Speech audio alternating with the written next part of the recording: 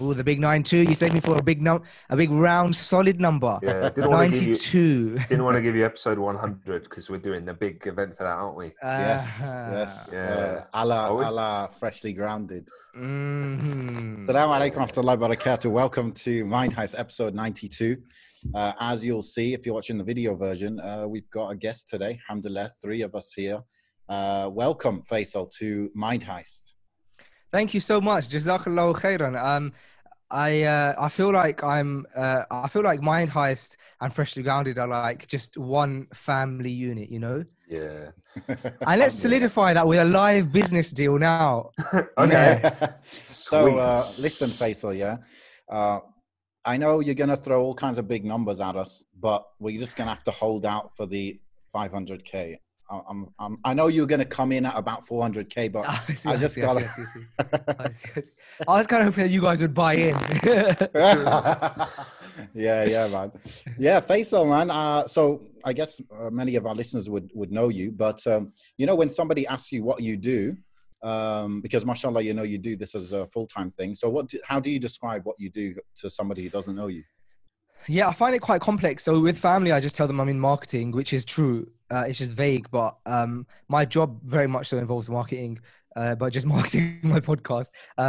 But it's hard. You can't explain to extended family that you're a podcaster because it's either going to just be looked down upon or they won't understand it and stuff like that. So I go with like I'm in marketing or I'm in branding. I do branding consultancy. And as you know what I mean, so I also might tell people like I do branding consultancy and stuff like that. So I try and keep it vague. But for somebody who knows what I do, yeah, I mean, I suppose I just say like, if they don't know what I do, I would say that I'm in branding or marketing. Yeah. And if they do know what I do, they don't often ask, what do you do? They just say, do you do Freshly Grounded full time? And I'm like, yeah. And and the follow-up question is always like, why would that require like a full-time role? Yeah. And then I have to explain to them kind of the ins and outs of it all. You don't say that you're like in media or anything? No. But I don't see it as being in media, bro, because I feel like the closest way to define, if we were to categorize the role that I have, I would say is branding. You know, I brand Freshly Grounded. It's a brand, and trying to improve the brand, whether that's internally through improving our kind of workspace, our workflow, which is all internal branding. And then externally, obviously, we all know what external branding is like, what the consumer sees. So the closest thing to what I do is definitely branding, closer than media. I think media has this idea that it's also like reporting and going out and creating content. And I don't feel like that's what we do. We do create content, but yeah. Okay. Although recently I had to, on Google, I had to define us as our company, and I defined us as a production house or something, or media. Yeah. That's how I would define you, because what you do is you produce content. Now, part of producing content is putting it out there and making sure enough people see it, right? But ultimately, your product is the interviews and the videos and everything that you put out there. So I would say that definitely. And then even when it comes to the live events, that is, again, like producing a piece of content, if you like, you know? So, but I guess what you're saying is that your day-to-day is involved in promoting and therefore marketing and branding it, basically. Yeah, and that's my role internally in Freshly Grounded as well. So I don't focus on there's other elements of Freshly Grounded that other people focus on, right? So I suppose like my day-to-day in Freshly Grounded is working on the B2B branding, workflow and stuff like that. So Faisal, like when you started Freshly Grounded, what was the intention? Was it, I'm guessing, just knowing what I know about you, that you just wanted to like throw it up there, just, you know, have fun with it and see what happens? You didn't have a big plan behind it, or was there a plan? Yeah, you'd be right. I didn't necessarily have a big plan behind it. I've never had a plan. I'm too erratic as a person to have plans. I genuinely did. I remember where I was, where I thought, you know what, this thing would work. I was on a train on my way into work, and I used to take the tube obviously into central London, and so I often would listen to podcasts. And I've told this story so many times, but the long and short of it is that I only newly started practicing, and so I wanted to listen to something that wasn't music, but then at the same time wasn't as intense as like lectures and Quran. And so I listened to sports podcasts, and I thought maybe there's other people like myself who would like to listen to podcasts. And so let me try and create something relatable. I never thought about I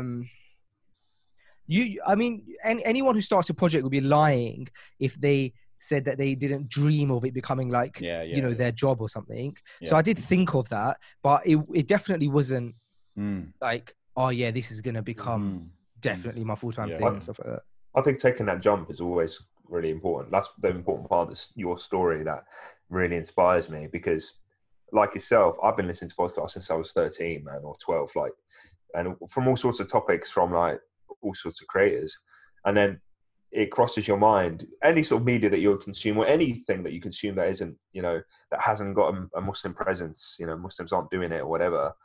You're always like, the Muslim community aren't going to be too interested in that. So even if the idea comes to your mind, you're like, I'm not going to bother. But I think the fact that you actually jumped on and you were newly practicing and you just thought, yeah, there might be an audience for this or whatever, and went through it is really inspiring. There's so many things like that people can take a jump on, Yeah, I was actually having a discussion with Omar about this exact thing 2 days ago, and I just can't remember who we were listening to, but we were listening to a story of man, it escapes me. It's really gonna annoy me, but with I can't remember if it was the guys. It wasn't the guys who created Airbnb, but anyway, it was some like big startup. Nah, it's just like escaping me, which is so annoying. But it was about a specific person, right?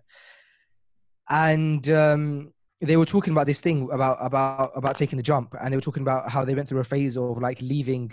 It was someone who left studying, and they were told. Sorry, guys, give me a second. I really have to think of who this was. That was going to bug me.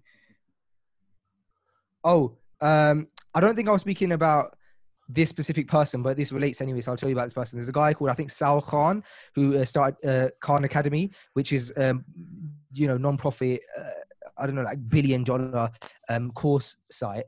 And he, again, had to make a jump, right? The point is that, we often talk about the ideal solution to start your own side project is you have your job, like I had my job in retail, and then you've got a consistent income, and on the side with your spare time, you're doing your side project, and at some point you can smoothly transition over when this is making enough money, so you can leave this, so you never feel the you never go through like a really difficult time, right? That logically makes so much sense. That's like the ideal solution, right?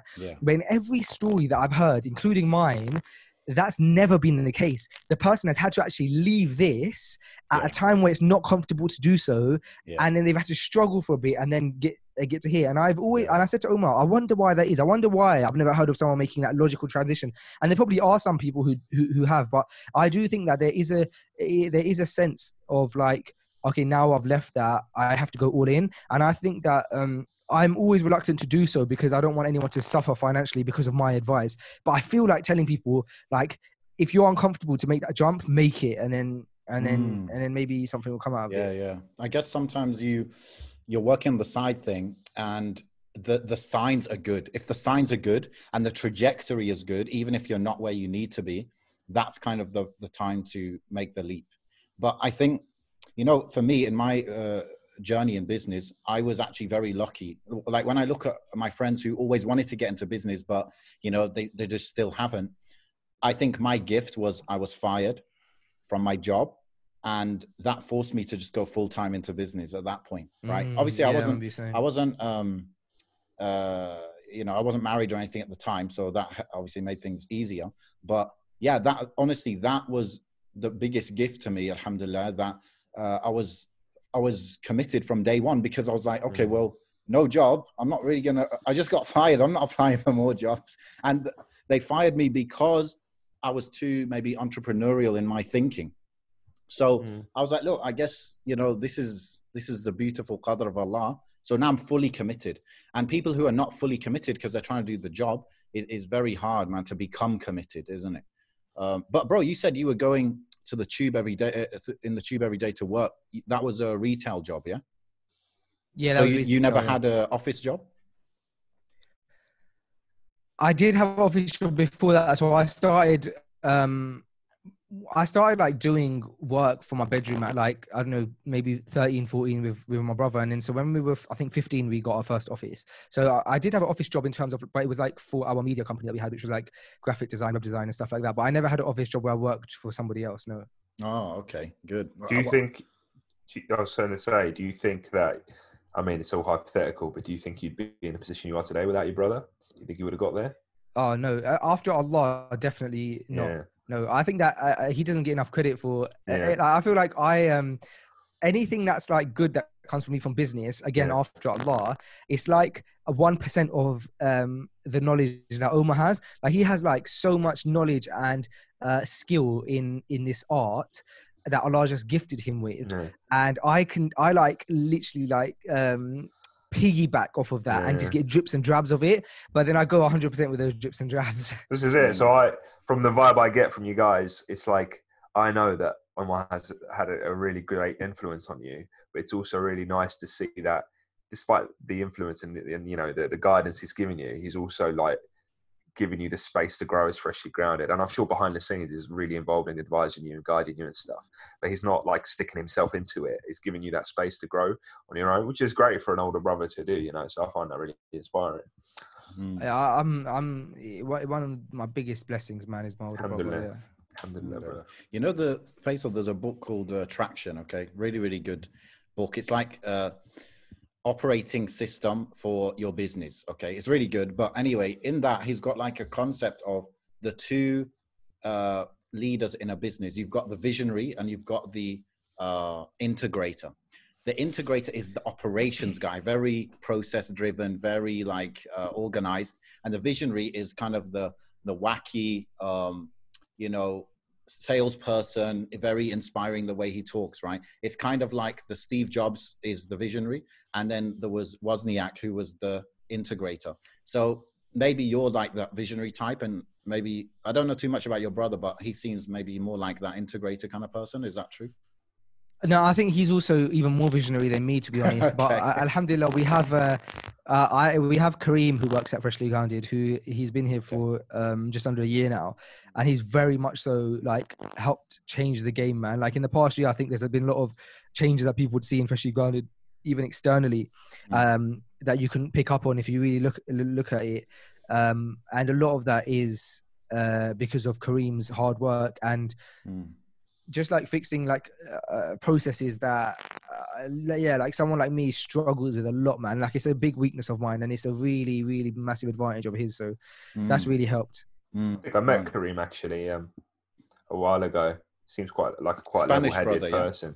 Yeah, he's Spanish and Moroccan. Yeah, that was him that I met. So Faisal, what was that leap? Tell me about the leap between, going from the job to actually doing Freshly Grounded full time. Like how many years were you in, or months were you into Freshly Grounded? And then like, what was that gap? How big was that gap? Okay, so Freshly Grounded was born, like we put our first episode out in February 2017 or 16. I want to say February 2017, which means, and I started that. I was at Apple at the time, and I left Apple. Oh, I just said who I worked for. Oh well. You're not meant to for some reason, but I don't. I think you can say it if you've left it. I think that's my rule. Really, there's some kind of. That's what happened with Mohammed. Yeah, man, you can say if you've left. But anyway, I was there. So I started Freshly Grounded February 2017, and I left there. I think like April 2017. So I really didn't make it. Wasn't long before I left. Whoa. I think I might have my numbers wrong, but yeah, I think 2 months, bro. I think so. Do you know what happened, bro? Let me tell you what happened. Oh, here we go. This is funny. This is funny story, bro. So Broken basically, iPad. so it was coming up to Ramadan, yeah, and I was just thinking like, I'm going to be doing 8-hour shifts on my feet during Ramadan in blazing hot central London with people coming in like complaining about their phones and stuff. And I thought, and then alhamdulillah, what happened? So I thought, I had saved my holidays for Ramadan, yeah, but you can't take more than 2 weeks holiday at a time, right? Like even if I've got 4 weeks, I can't take all 4 weeks at once. Yeah. I think you'd even struggle to get all 2 weeks at once, to be honest. But you can, like, if you can stretch it, and like if you get approved by a manager, if you've got a good relationship, you could probably get 2 whole weeks, right? But at that time, our store was going through a renovation, and so we all got moved to different stores. So I actually got moved to White City in Westfield. And what happened is, and that was around Ramadan, right? And I had saved my 4 weeks holiday. And so what they did is, as a weird anomaly, alhamdulillah, they actually allowed you to take as much holiday as you want because our store was broken down anyway. So they was like, look, if you want, because then all of these other stores are going to have loads of extra staff, because our store had 500 active staff members on the floor, bro. Whoa. So imagine now, every day throughout the London stores, there's 500 people being dispersed. And they don't need them. Yeah. So they said to us, if you got extra holiday, you can take it all in one go. So, bro, I took all of Ramadan off. And so what I did is just before Ramadan happened, was when we were going to have to shift to White City, right? I was going to have to shift to White City. So just before Ramadan happened, I gave him my notice for 4 weeks time, right? So I took my 4 week holiday. So I had 4 weeks of pay. So I was paid throughout the whole of Ramadan. Yeah. Technically, I was working at White City. Yeah. I was paid for the whole month. And then I handed my resignation day in for the day I was meant to return to White City. So I never actually worked a day in White City, although technically I worked there for a month. And also the advantage of that was that I didn't have to be there for the clap out. You know, like they clap you out. Like, yeah. And I just was like, I am like an extroverted, like attention seeker, bro. But something about that was just like, I want to avoid that. So alhamdulillah, I avoided that as well. Yeah. And so how did that happen though, bro? Because I never knew this. 2 months between podcast starting and going full time on it. How did that happen? I don't know. I feel like I'm missing part making of the that story. up. No. Do you know what it was? Do you know what it is, bro? I didn't go full time on a podcast. No. Oh, you were with your brother, working with your brother. Yeah, but I didn't go full time on a podcast until May 2000 last week 19. Right. Only a year and a half I've been full time on the podcast. But we was not making any money. Yeah. I couldn't go full time on it, and so I've only been a year and a half, and even that year and a half, the first 2 months, even so I had a jump from Apple to Flavor, which is my brother's company, but which was a struggle because Flavor was young, so I wasn't exactly on like a crazy salary there. I was doing customer service and I was like prodding along, right? Yeah. But it allowed me to work on Freshly Grounded. That's what it did. It gave me the freedom to work on Freshly Grounded, and they had Omar had given me some office space that I could set up Freshly Grounded once a week, and then as long as I kind of put it all down and stuff. And so when I finally left Flavor so we did episode 100, the live event, right? Yeah. And what that made me realize is that there's scope to make an income from Freshly Grounded if we do it in the right way, if we do these live events, if we market ourselves in the right way. And so what I did is, because I believed in it, I decided to leave and go full on because it needed all of my attention. It wasn't because I wanted to not, it needed my full attention. So here you have a problem where you have something that requires, if you had 5 days a week, 8-hour days, you could literally put in that amount of work. There's that amount of work to be done, but there's no there's no income, right? And so through my time at Flavor, that was when I started listening to Dave Ramsey, who is a like money coach, right? Helps you to manage your finances. Before then, I was really bad at managing my finances. And so in the time that I was Flavor, alhamdulillah, I started managing my finances, and so I managed to save an emergency fund, because his whole thing is save an emergency fund because you don't know when you'll need it. You don't know when you'll be out of a job. You don't know anything. And so you were on Dave Ramsey from back then, yeah? I was on Dave Ramsey back then. Nice, yeah. And so what happens now is we do our event, and I'm like, wow, we can really make something of this. And so I thought to myself, if I get a deal for another event by September, we can actually do 2 events a year and stay afloat, right? Yeah. As a company. So I had 2 months worth of income. Actually, no, I had 1 month worth of income plus maybe like 1.5 months worth of income. What had happened is, but you know what? I feel so bad at telling these stories because as I'm telling you, I'm remembering them. So I'm like fixing up the mistakes. So, okay. So I had 2 months worth of income, right? I left in April. I was like, I've got to do this. But I had 2 months in savings. So I had June and July. So June and July, I managed to pay for myself to be at Freshly Grind. I managed to get myself. Then August comes, and I had 2 months to get a deal. Otherwise, if I don't get a deal for our next event, then I don't know what I'm going to do in August. Yeah. In August, alhamdulillah, we get a deal for September event, right? But the money's not going to come in until the end of August. And were you married at that time? Yeah, and then we had 6 weeks, bro, to sell tickets for that event. That was when you realized the potential, basically. So you went from working in retail to working for your brother to Freshly Grounded full time. But you still work with your brother a bit? No. No. We work in the same office, but I'm full time Freshly Grounded. So how much notice did you have to give him? I had a really honest conversation with him, and I said to him, like, I'm so grateful for the opportunity that he gave me and for always being there for me. And you know, I didn't have to go through an interview process or anything like that, obviously, and I'm grateful for that. And I said that I feel like I'm ready to try and make this thing work, and I've always had this dream, and I really appreciate that you were there for me. And he really appreciated the honest conversation and said he will support me no matter what. Alhamdulillah, that's amazing, man. Working in a small business, and then especially with family, it can be really good, man, because when you're working in a small business, you have to touch everything, don't you?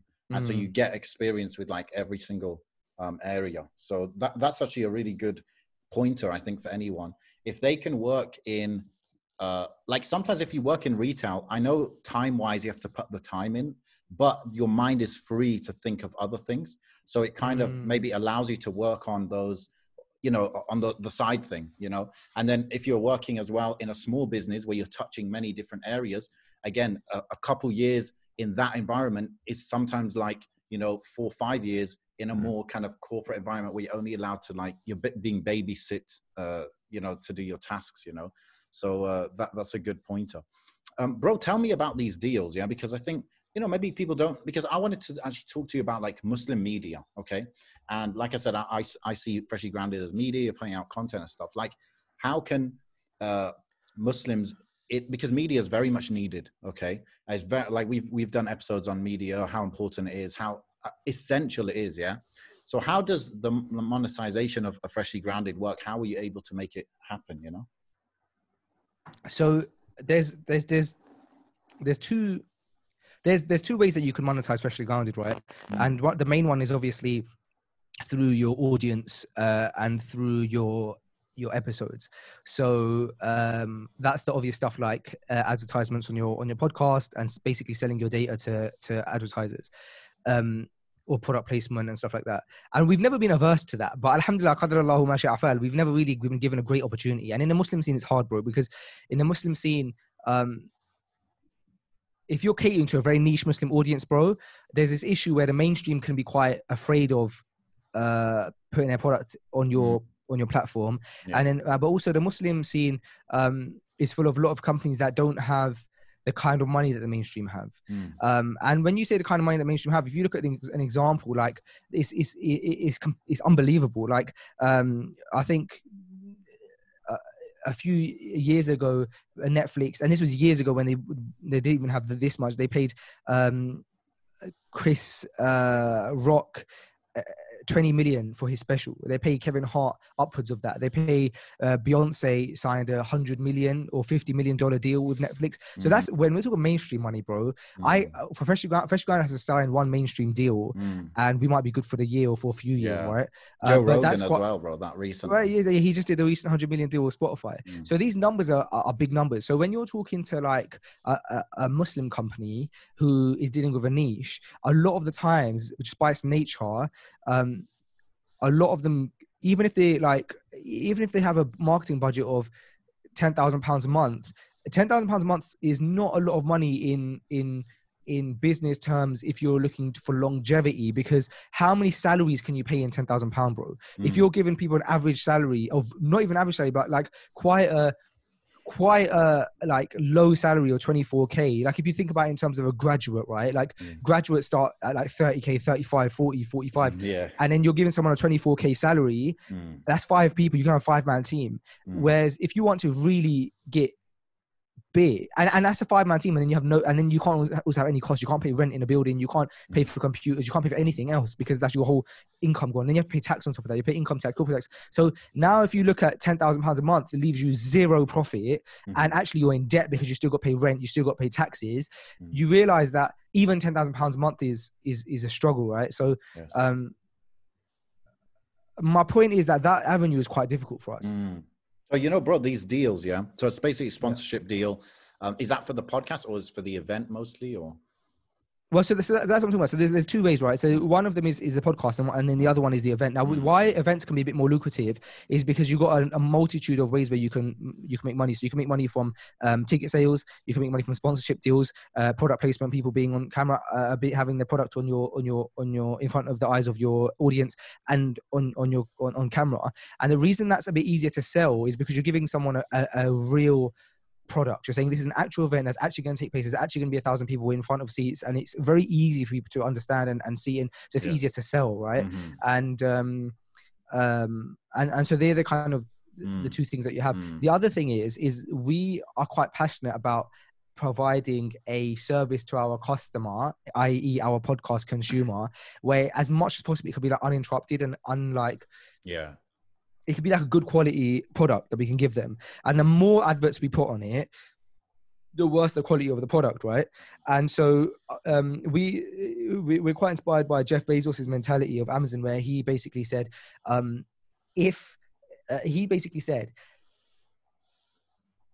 want to be obsessed with the customer, right? And the customer will never, I want to focus on assurities.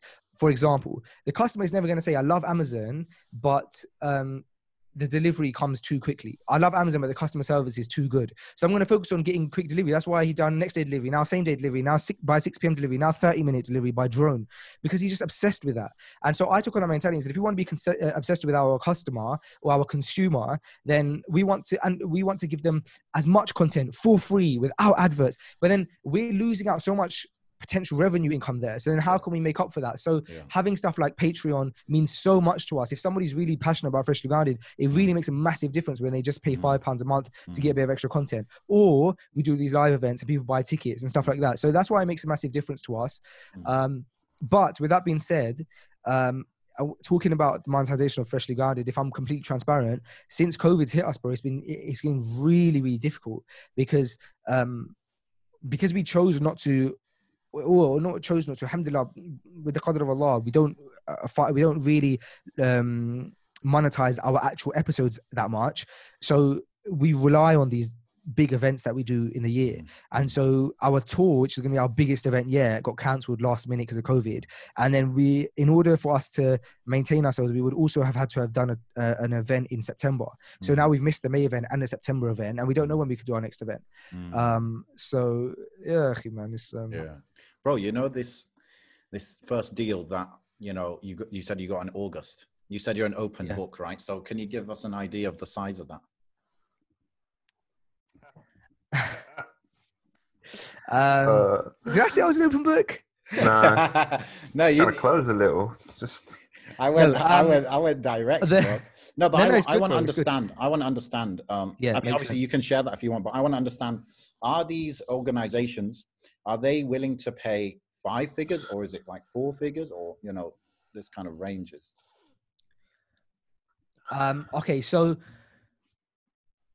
I think you can get an idea by the size of Freshly Grounded. Freshly Grounded is a very small company, and our dreams are very big. Right now, we've got we've just got a couple people on the payroll, and we've got a bunch of costs. We've got our own studio, etc., etc., etc., etc. And so the deal we would have signed in August would have kept us going for about 6 months.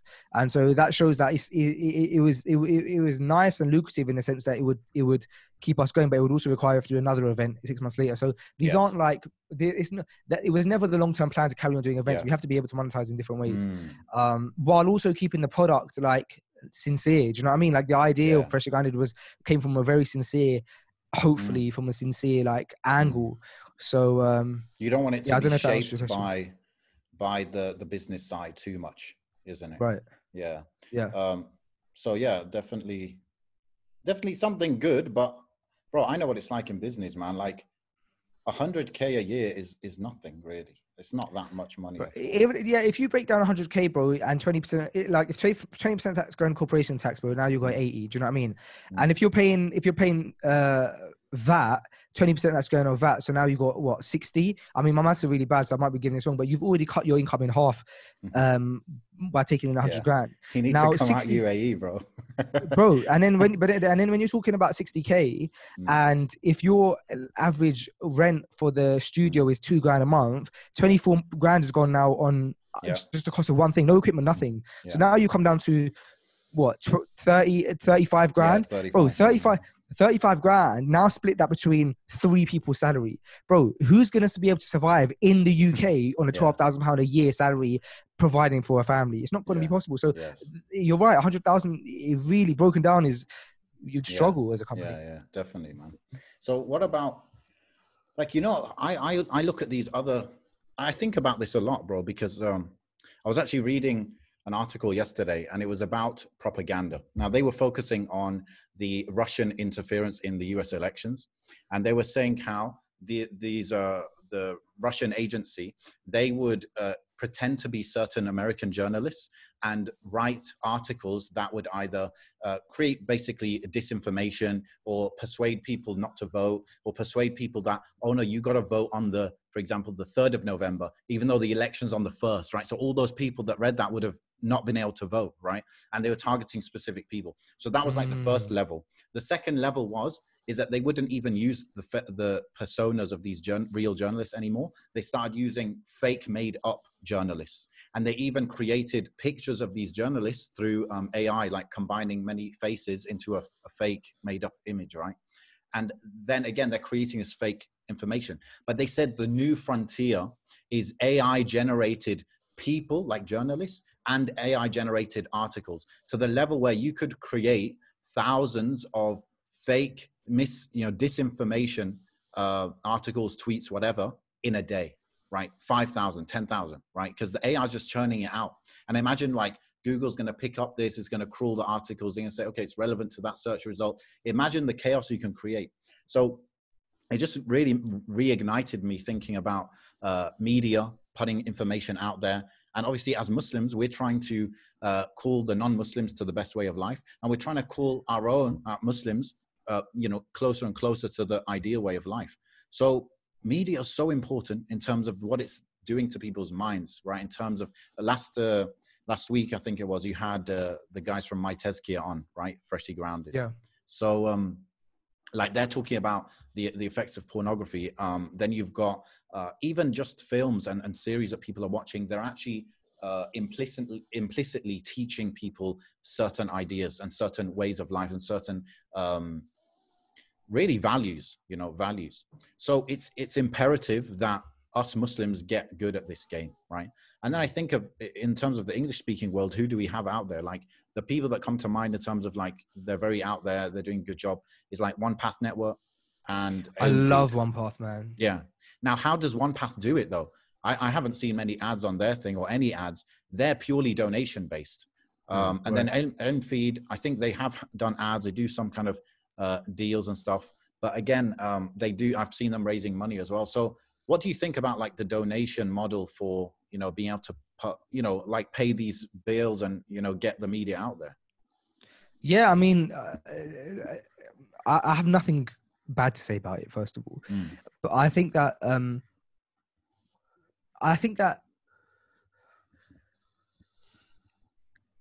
as we know, in our generation, in our time of technology, the real king of monetization is data. The more data you have, the more data you can provide, the more money you can make. And so that's why people like Facebook make so much money, because Facebook, they have, let's say, I don't know how many users do Facebook have, like a billion? Over 2 billion, I think. Okay, so they have 2 billion users, right?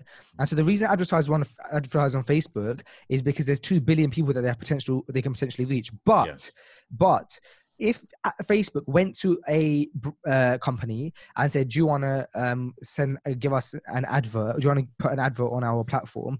and we have 2 billion users, that's no longer good enough, because we're in a world of like the most minute data.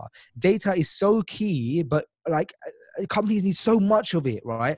And so the reason Facebook can make so much money is because they can say, we got 2 billion users, and input what you want, input the interests of the people you try and target in our platform, and we'll tell you exactly how many users of that interest you can access with this much money. That's so much data for the company. The company says, if I put in £1,000, I can get between 10 and 20,000 people who are interested in boxing and interested in Islam and to sell my skipping ropes, right? Yeah.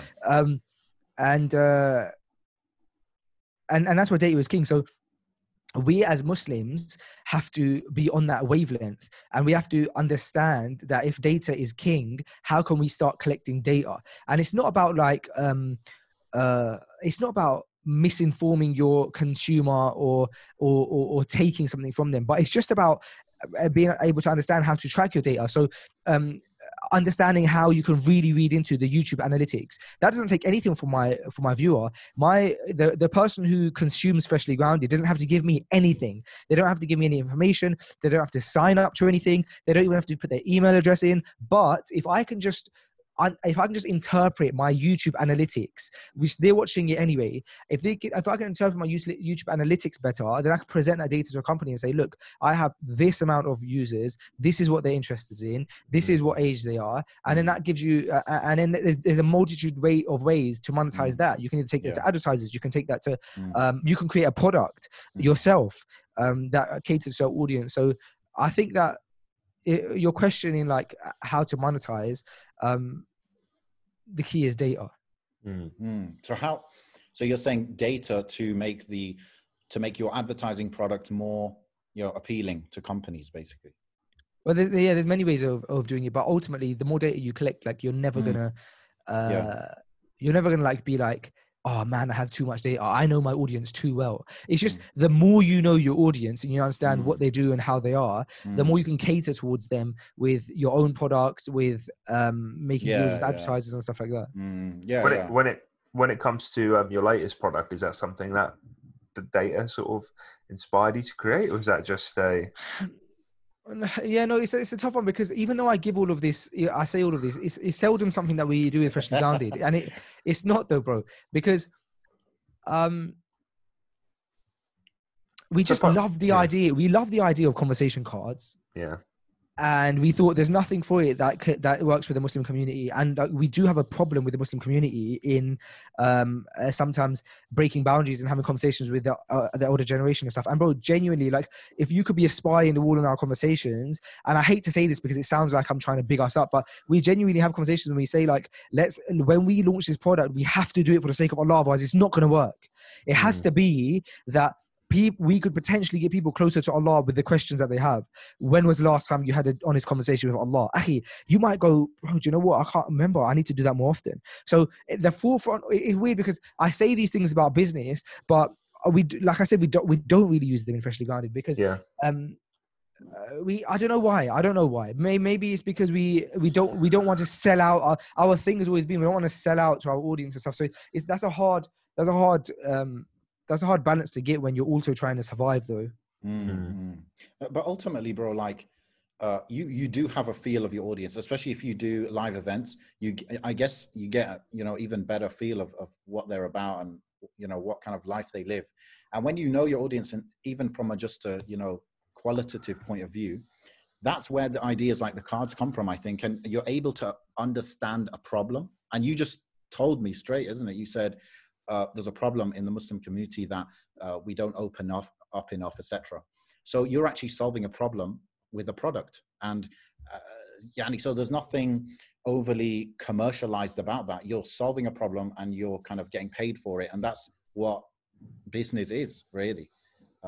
It doesn't have to be anything more complicated than that. And you're doing a service. You're getting paid, but you're doing a service to the ummah, isn't it? So there's absolutely nothing wrong with that. And actually, my thinking is, if you can solve a problem for people and it just happens you kind of need to get paid in order to solve that problem. It's now your duty to go out there and sell that solution. You have to go out there and sell it in the best way, and sell it to the most people possible that will benefit from it. No? Yeah, I appreciate it, man. We're really proud of this product because it's something that helped us, man. We were able to have open conversations with our own family members, and we tried it out a lot, and we spent a long time on it, bro. Like, it wasn't something we rushed. We got footage that of like Kareem and I sitting in this studio arguing, bro, over a question. Like, no, that question would not, like that, bro. And there was so many questions we had to take out because we were worried that people would expose themselves, which is a problem Islamically. So, for example, we had a question that was like, how could you get closer to Allah, right? For example, or the question was like, what could you do to improve your relationship with Allah? Something like that, right? And we were like, and we were fearful that question in the hands of the wrong people might ignite an answer that exposes their sin. They could say, like, I don't pray, maybe I could pray more. But we don't want that, because that's on us, bro. Because you're not allowed to expose your sins. And so if we're creating something that gives people a permission to expose their sins, that's going to be on us on the day of judgment. And so we have to change that question to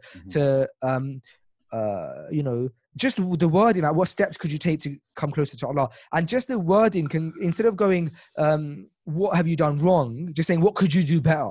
Yeah. It goes, then you don't go, oh, I don't pray. You just say, oh, I could enhance my prayers, or the khushu in my these kind of things. So, yeah.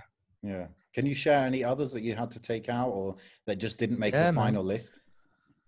There was loads. So, there was stuff like I think there was stuff like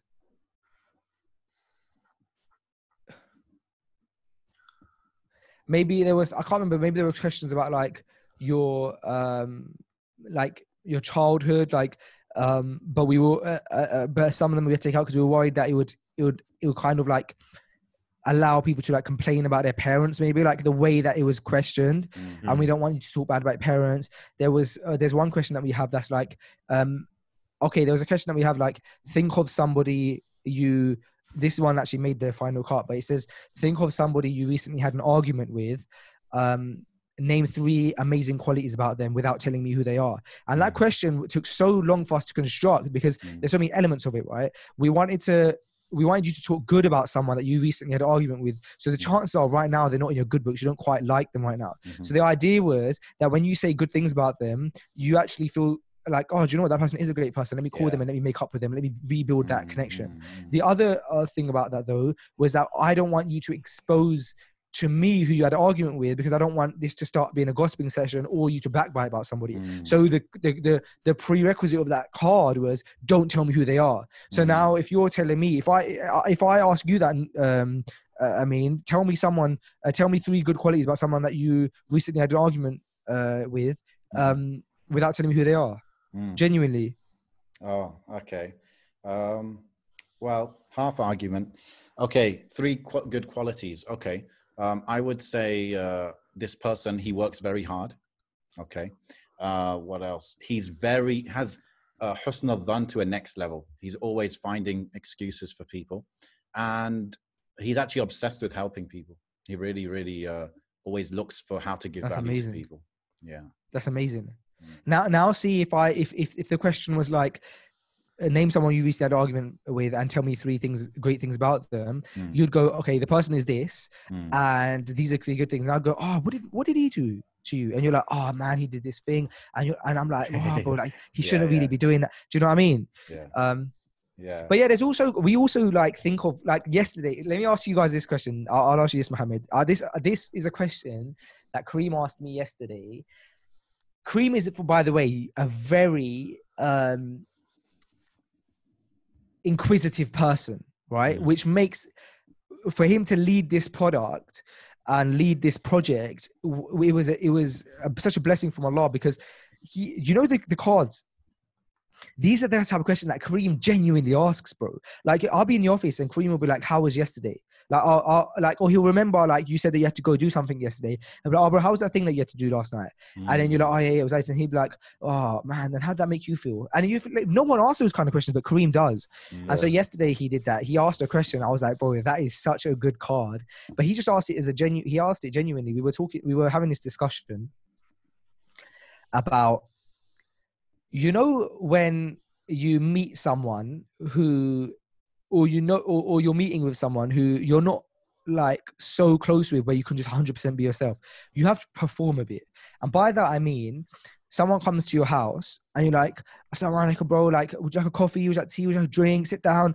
And it's still you, but that's a performance a bit, isn't it? You're performing a bit like as a but whereas if, for example, your boy comes to your house, you're just like, "Come in, bro, shut the door behind you." I mean, obviously you still have to be a good host, but there's a lot less of the performance, right? And we were speaking about this aspect. And I said to Kareem that I struggle with longevity in relationships like that. Like, I struggle to maintain a good relationship, because the more someone's around me, they might see my negative traits, like my impatience, or that I can get angry quickly, and they would start to dislike me. And so I like just like having relationships that are at arm's length, that are like, people get to see me, and then because I can maintain a good relationship with people short term for some reason, right? I suppose that's like the advantage of being an extrovert. And then Kareem asked me a question that was amazing, bro. He goes, and I asked this to you now, Mohammed. He said, "Are you the type..." No, hold on. Let me word it right. Oh, I'm so nervous, guys. Putting me on the spot. Do you feel like would you like yourself? Would you get along with yourself if you met you? Being you, if you met you, would you get along with yourself? 100%. You would, yeah? 100%. Honestly. Why? Top line.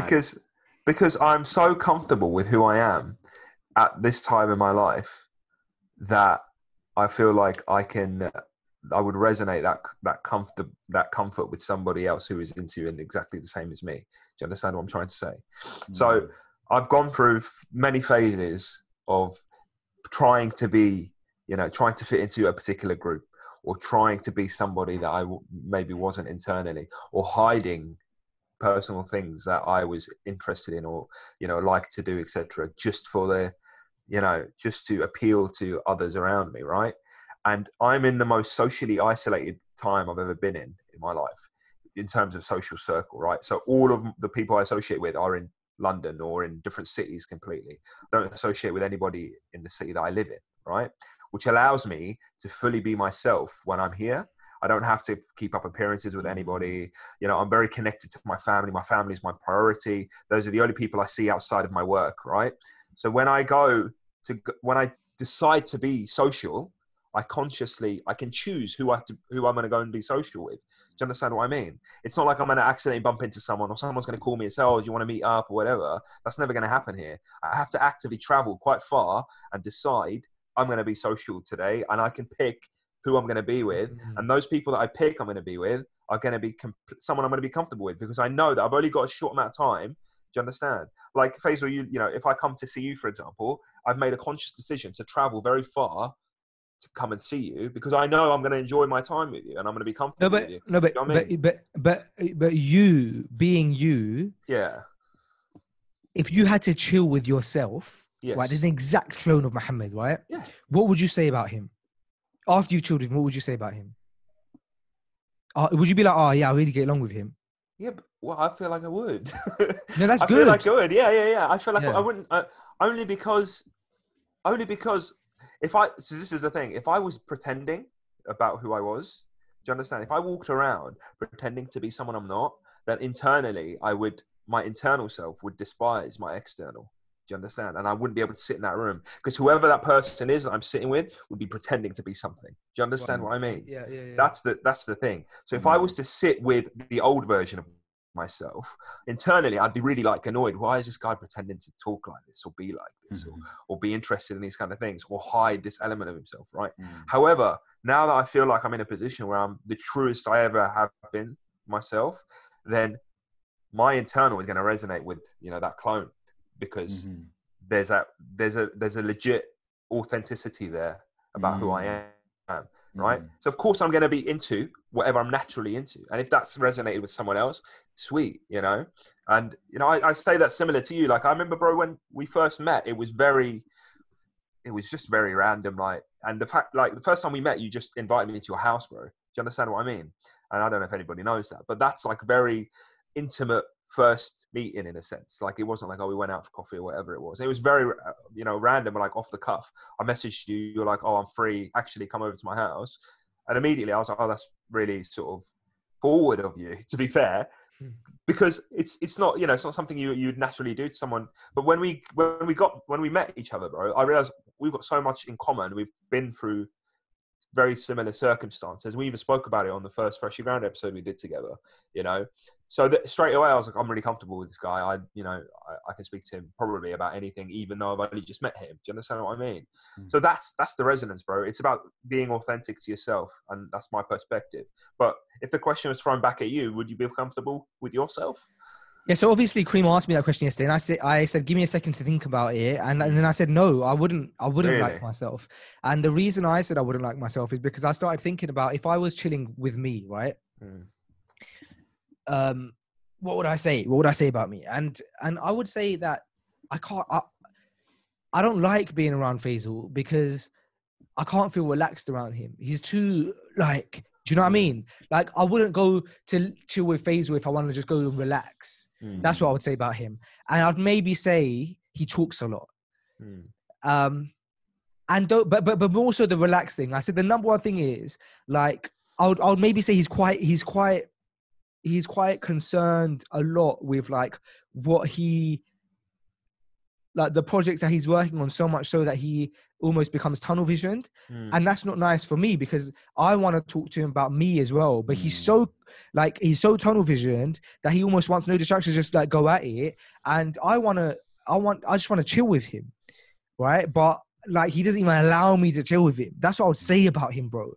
And so I started thinking, wow. So the reason this conversation came up yesterday is because yesterday I had a dinner that I was going to with a brother.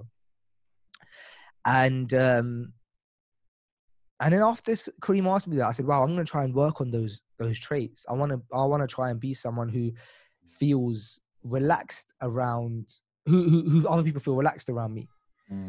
But I think that's going to be a long-term challenge. What about you, Amin? Do you think that if you met yourself, you would get along with yourself? Would you like yourself? I think 50-50, man, because one thing I think I would appreciate about myself is kind of being direct and holding myself to higher standards.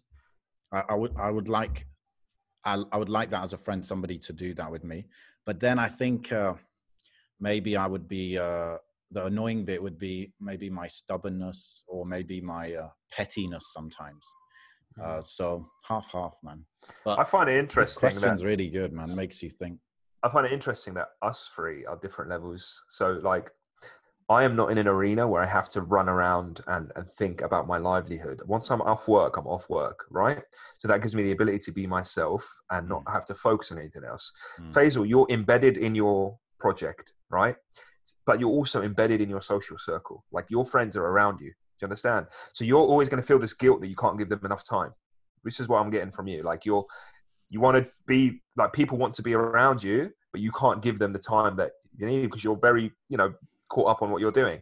I mean, you're half of it. So you are embedded in what you do business-wise, but you're also distant from friends, similarly to what I said, in the sense that you can choose to go and make an active decision to go. So you haven't got this guilt that you're like, oh, I'm not seeing people. People expect that of you because you're far away anyway. So you can make that conscious decision to go and visit people. So you are in the prime, like, you are the halfway point, I'd argue, between me and Faisal in that sense, you know, because you've got something you're focusing on all the time. Like, your business is going to be 24/7 on your mind because it's always something that's going to grow. You're not relying on anyone else to pay the bills. You have to pay the bills. Do you understand what I mean?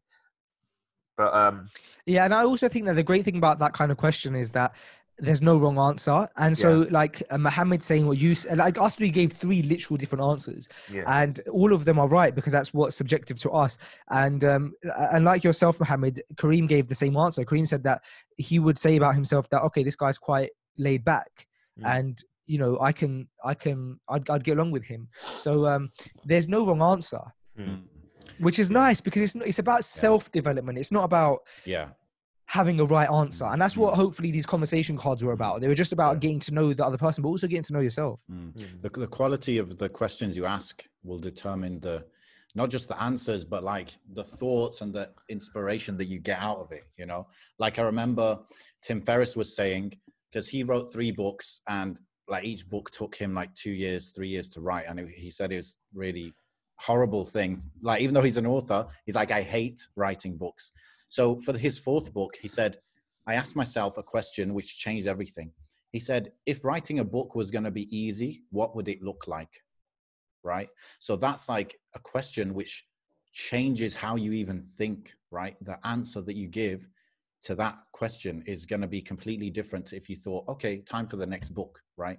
So then his next book was just a ton of interviews of all these famous people, and he just put it all together. And he did that in like 6 months compared to the 2 years he used to take on a book. So definitely, man, the questions you ask yourself or others is a big deal, man. Even if, you know, when I'm answering your question, Faisal, I might just say, yeah, this and this and this, but inside I'm actually reflecting on it, aren't I? Yeah, of course. That's the impact you get. So Faisal, you know, going back to these cards and stuff, like, you know, we talked about the ads, we talked about data, we talked about donations. Like, what do you feel is the path to making Freshly Grounded like even bigger and bigger, inshallah, bigger impact, you know?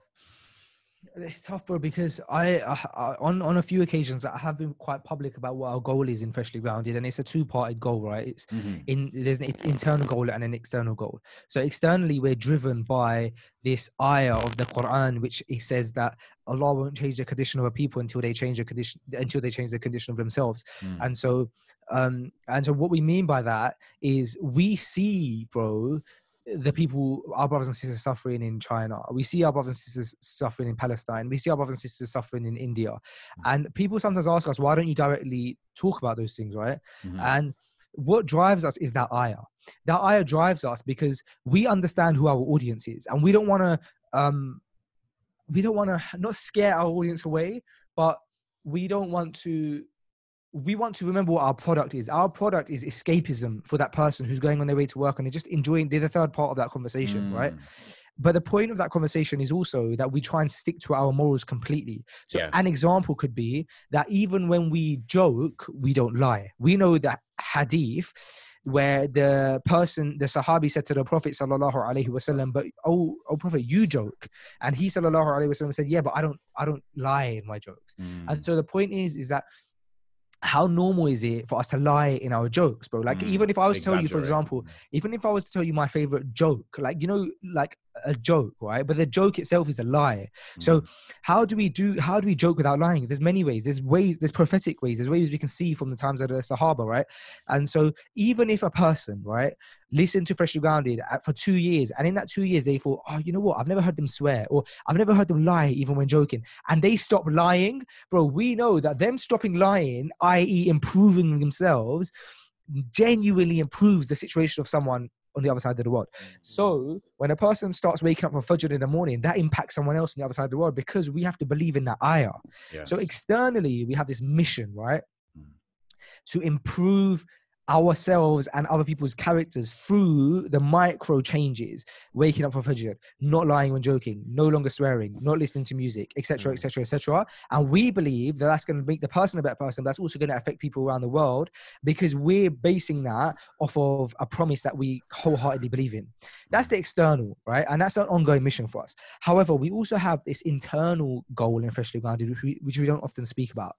This internal goal is this: I have a mission to provide as many Muslims as possible a job, right, that is competitive, right, but also that allows them to practice their faith and makes them feel comfortable.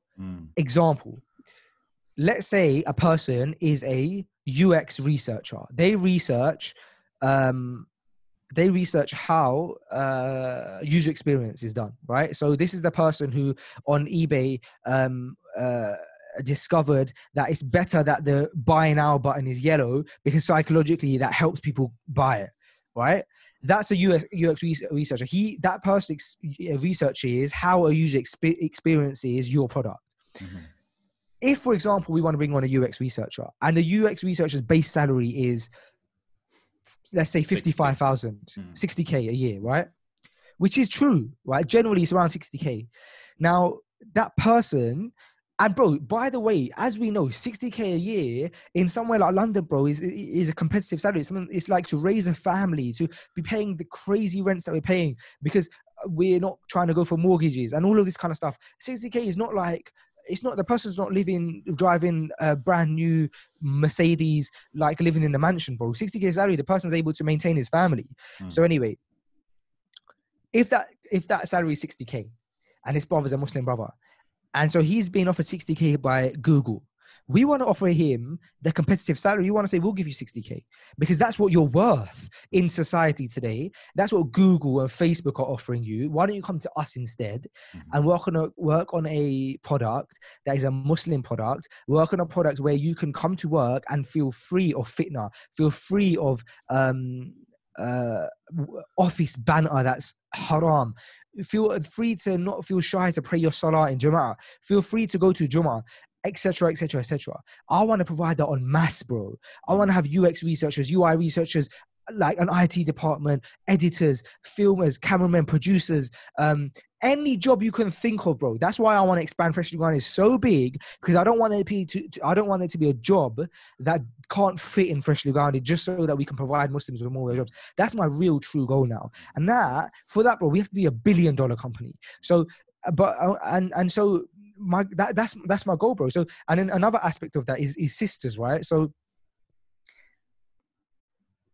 there's no denying that, and I'm just talking about London for now.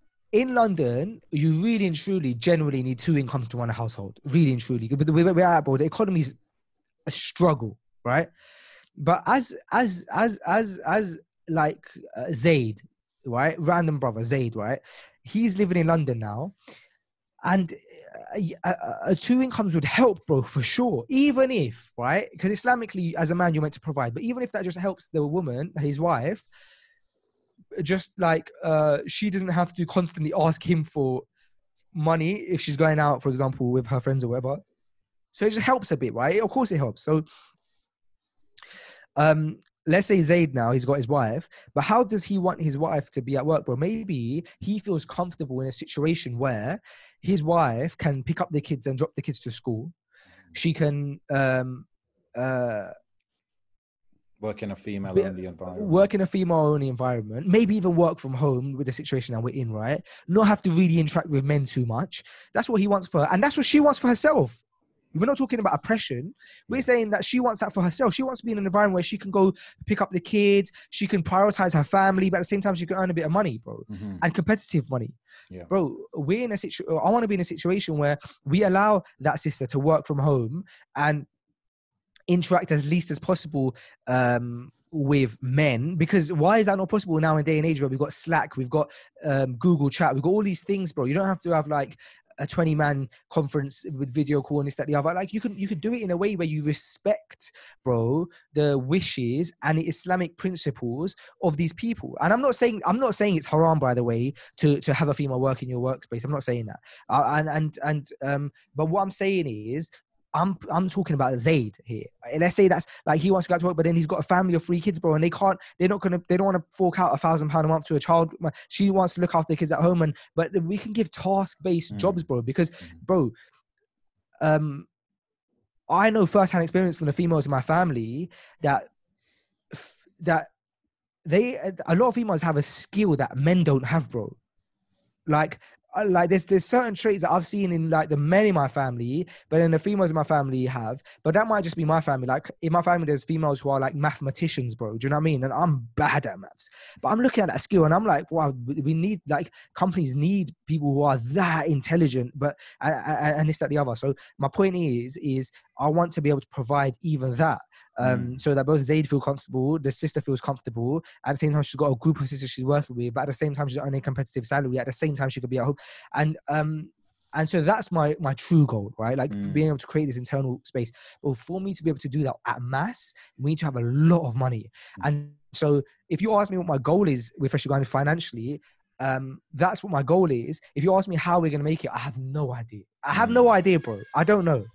I don't know how we're going to do it, but I'm just taking each day as it comes. Right now, we're like a very, very small team of like a couple brothers. That's it. That's all we are.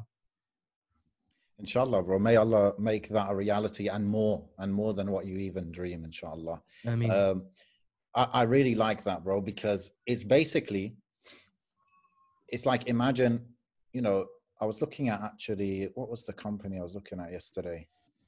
I was looking at Cheesecake Factory, okay, the company. They employ 50,000 people. wow. Okay. Now imagine all these people, imagine the business operates based on Islamic values, right? Now, when we say Islamic values, it's deeper than the first thing that comes to mind. It's what you're saying, bro. Like Islam gives precedence to certain social things, okay? So we understand as Muslims on this earth that life's not about just getting more money to follow more desires to then enjoy life and die, right? There's more to it. You have to contribute to the society, etc., etc. We all know this stuff, right? What that translates into, like you were saying, might be that, well, the sisters can work more flexibly because they understand the priority. Not just they understand, but their employer understands the importance of spending quality time with your children and having that good relationship with them.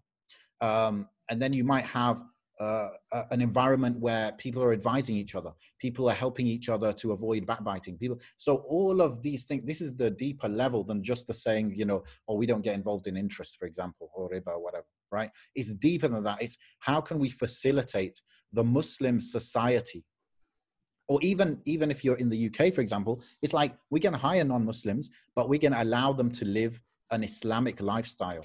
Bro, exactly. And you know what else goes into it? I mean, is if you look at these big companies, right, like the Fortune 500 and these large companies now that are like these tech startups that are taking over the world, bro, if you look at how they treat their employees, I want to be on that level, bro. They have private dental care covered. Anything happens to your teeth, we pay for it.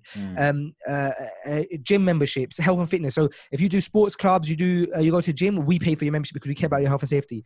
Travel covered. You come into work or not travel covered, but like they can pay your travel up front. So you know, because when you get like a year, like if you pay for the tube, you can either pay for it every day, you tap it, or you can pay for a year in advance and it's slightly cheaper. They'll pay for the year in advance and you just pay them back on a monthly, for example. But they provide all these benefits. There's a few other things that I really like. There's some of the top employees in some of these companies have a concierge system where your wife's pregnant and you want to send flowers home, you just speak to the concierge, I want to send flowers home, they sort it for you, bro. They got in-house counseling if it works too much pressure for you. They've got what I was saying, the dental thing, but there was another one, dental health. Catering. So when you come into work, there's a cafeteria and it's free, bro. Lunch is provided. Bro, why can't we do that? Yeah. It's health. I would love that, bro, man. I would love to be like, bro, when you come work for Freshly Grounded, you got a gym membership covered. Whatever gym, you just send us the receipt.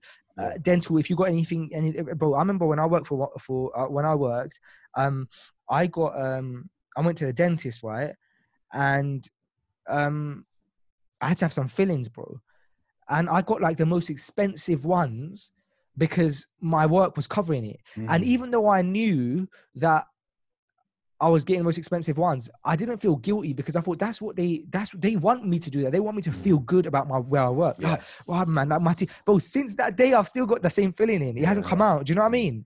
So I want to be able to provide that, man. Yeah.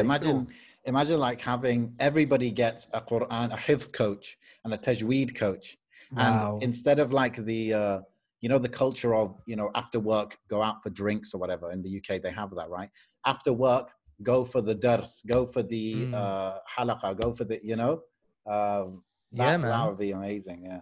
Great, man. You feel like home, bro. You feel looked after. That's the nice thing. Like even my work, they breakdown cover. Like my car broke down once and I was just like, oh, I've just remembered they cover that. So it was just nice to know, stuff like that is it makes you feel like you belong somewhere and that you can rely on someone. It's more than just someone you work for. It's like almost like a family sort of element to it. 100%.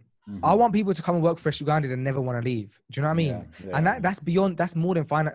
And part of that is finances. They have to have a competitive salary, but we can't provide everybody with a £200,000 a year salary or whatever. So it's not just the salary, bro. It's the making, it's feeling like you belong somewhere, like you're saying. Yeah. I know some people, they work for charities, you know, in London. I know one specific brother, and bro, because like he's graduated from uni and everything, but they're paying him like 20K a year. You know, this guy was like 30 something. He has kids and they're paying him like 20K a year. And he knew he could get paid more, but he's like, you know, it's a good cause, you know, let me work for them. But in him working for them, he's actually, you know, sacrificing a lot. And there, obviously there's something good to be said about sacrificing for the sake of Allah, right? Definitely. We need that.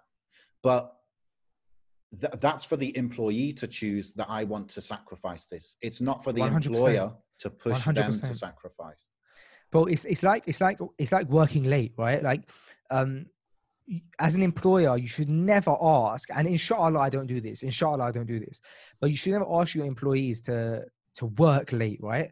However, if the brother's like, I'm here, I don't care, I'm coming in on a Saturday, bro, you can't fight it. That's just, it's lovely that you have a passionate person. You should never be mad at them if they don't. Do you know what I mean? Because me, I'm like the type of person who, when it hits 5 o'clock, bro, I'm out of the office.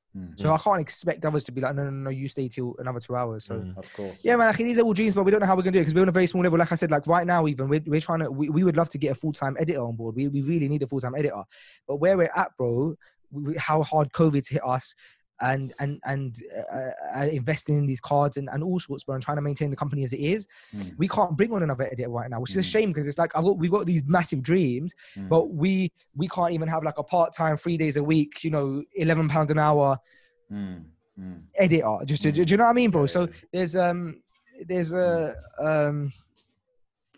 lot of work to put in, akhi. I don't know how it's going to happen, but inshallah, akhi, like we make the eye on it. Allah is Ar-Razaq. And I say that all the time, is that, akhi, the one who provides is Allah. He's given the name Ar-Razaq, akhi. Like, wow.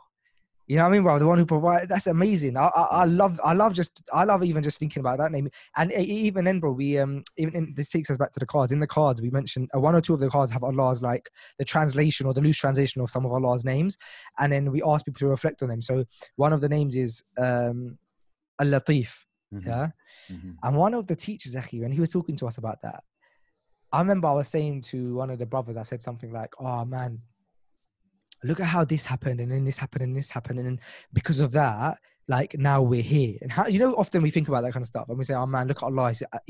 I said, "Oh man, Allah is Al-Hakim, man. He's the all-wise." Like he knew, right? And one of the teachers who was there, he said, "You know what? I would actually use the name Al-Latif for that, like the subtle. Look how Allah subtly made you do this and subtly put this in your path so that you ended up here." And I was like, wow. And so when we started in the cards, I said, we have to put that name in there. Just, and the question is up, like one of Allah's names, you know, can translate to the subtle. Name a time in your life where, you know, you experienced that name. Yeah. Amazing, man. I mean, answer that. Oh, really? Which name? Al-Latif? Yeah.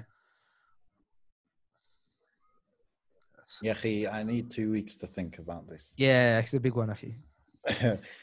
Al-Latif. Yeah, Allah is subtly involved in everything, to be honest, you know. Like now that you're making me think about it, and I'm just reaching for the closest thing I can think of. Yani Allah is Latif in that I was able to come here, do this podcast with you guys, and it was actually made easy for me. And it's in a very subtle way that Allah made it easy, right? The fact that, you know, I can record this from home. The fact that, you know, I just need to do a bit of clear up behind me and get this set up. And it is like very easy. And I just asked you over WhatsApp if you can record tomorrow night. This is subtle things, you know, I didn't, you know, don't really think twice about them, but they're there. And alhamdulillah, it's not something that we wake up one day and we think, whoa, like Allah gave me that today. No, it's like you take it for granted, I suppose. But alhamdulillah rabbil alameen. Yeah, so Faisal, you know, like I know I'm like digging in this topic a lot, but like One Path Network, for example, they raise a lot of money, Yeah. mashallah, Yeah. from donors. And I think this is something that I think we've talked about on Heist before.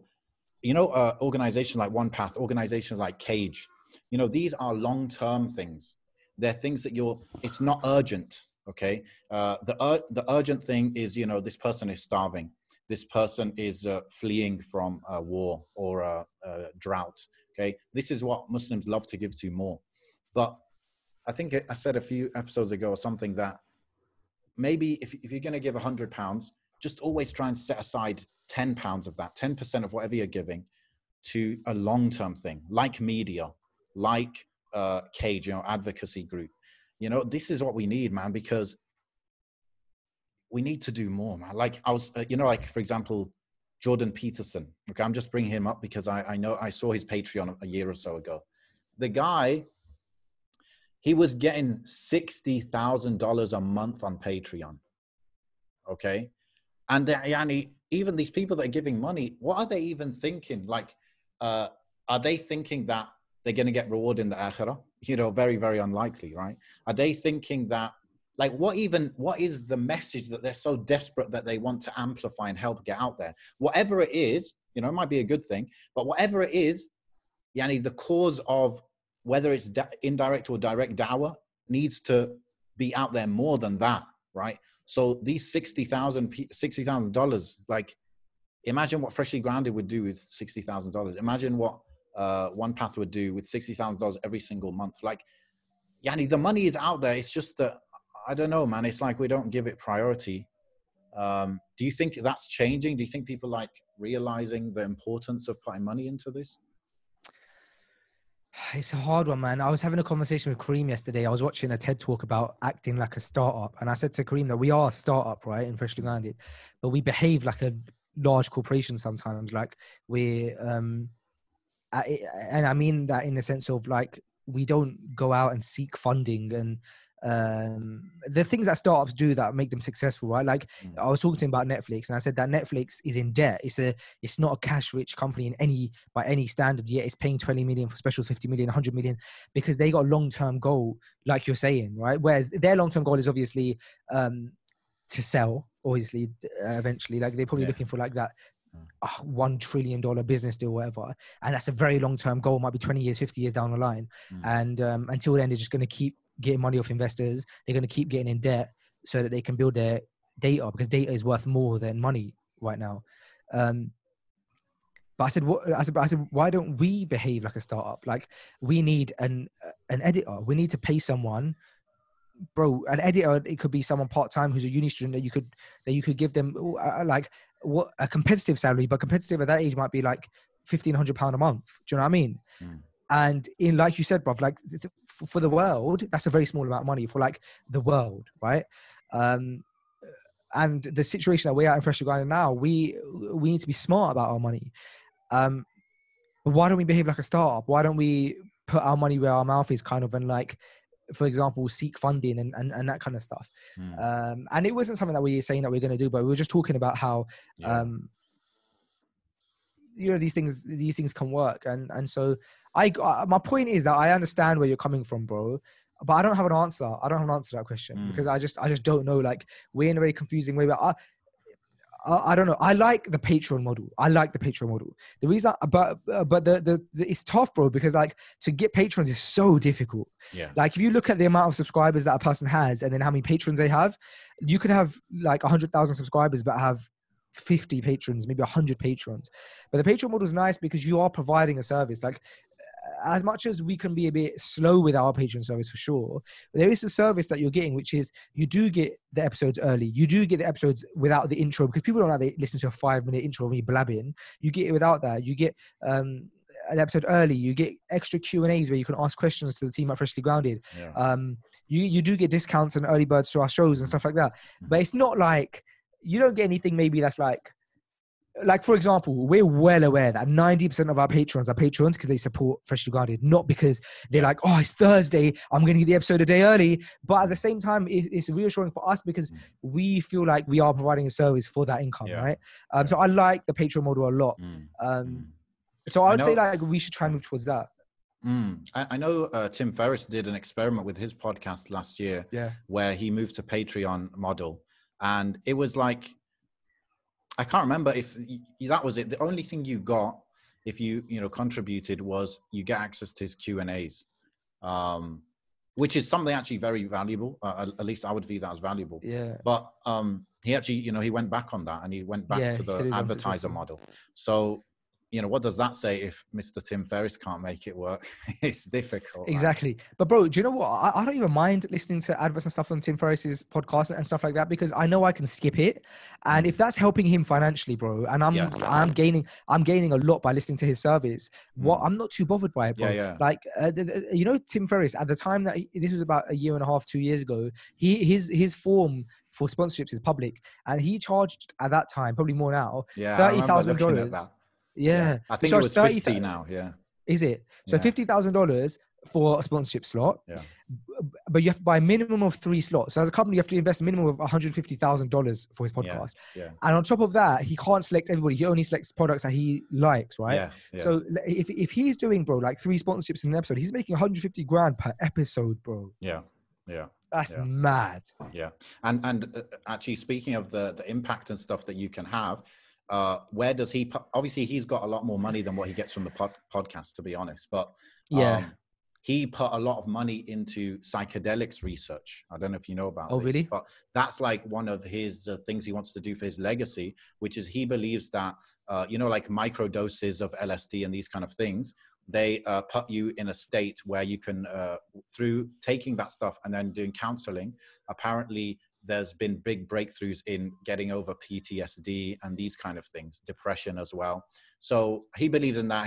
I'm not saying that's halal or anything, but I'm saying that he believes in that. I mean, he's able to put money into that because of this kind of thing, So I don't know. Like you said, I don't know either, but it's, I feel like, I guess at least we can act on it ourselves, if we see a good, put more priority to media, to be honest. Like you're getting it now, bro. You're getting people you're getting the CEOs and absolute powerhouses that are valuing this lifelong. I mean, let's take Elon Musk for an example.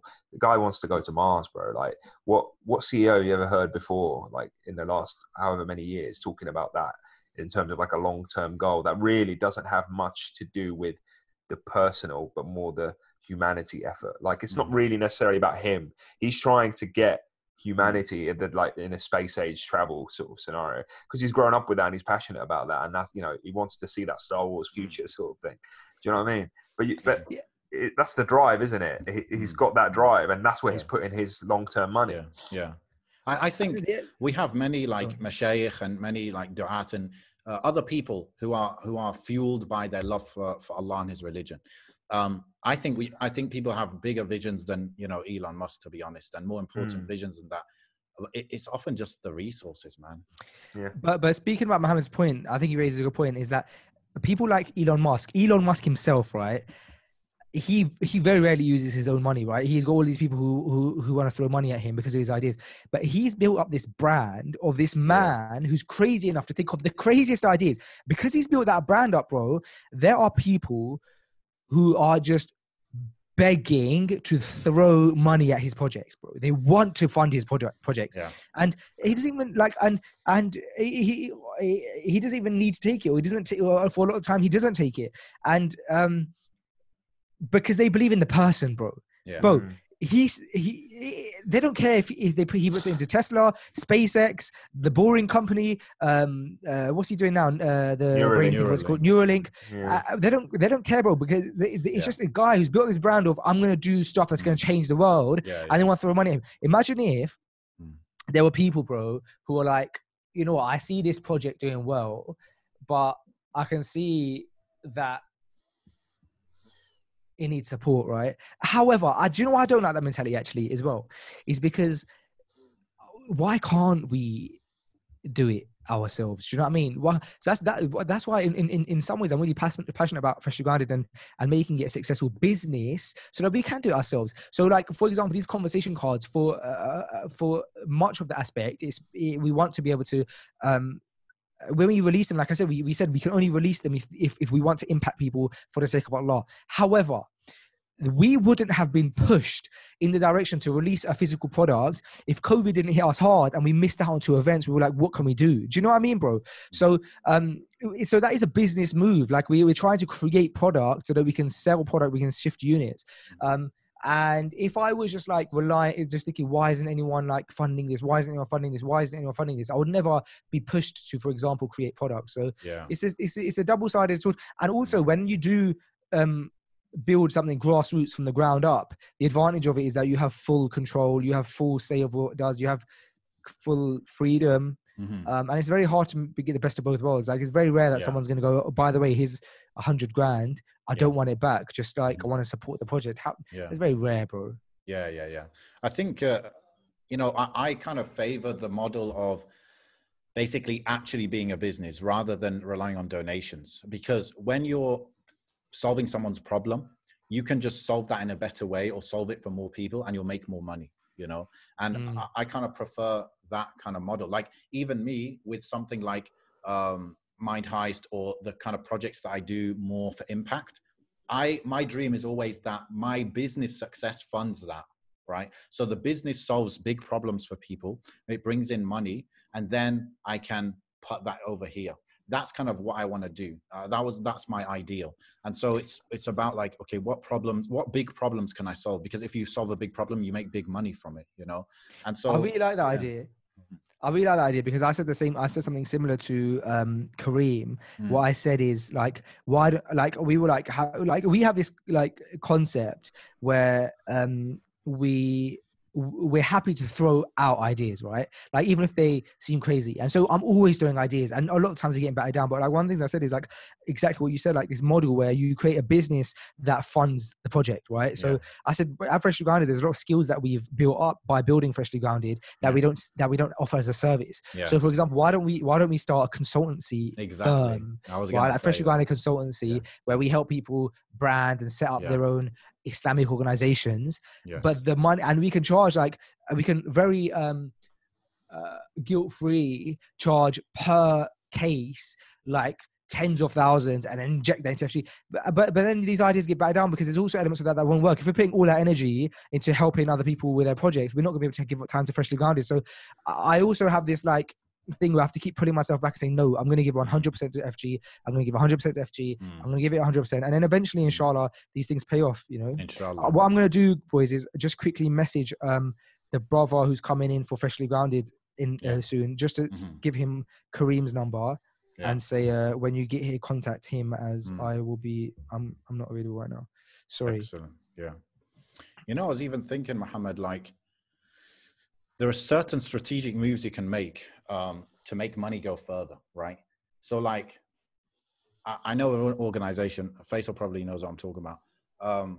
I think they're kind of a brand new organization, and they raised like £200,000 to do their project, okay? This is like a da'wah kind of project, fully Islamic for the sake of Allah, but obviously they need money to operate. Now, with £200,000, in certain parts of the world, you can actually buy the property that you're going to use as your office and studio, right? You can own that. You could even, for example, I was thinking of this, you could buy two kind of apartments. One you can use as an office and a studio, and one could be a waqf that the organization makes as a waqf, and you rent that out, and that is an income stream for the organization, right?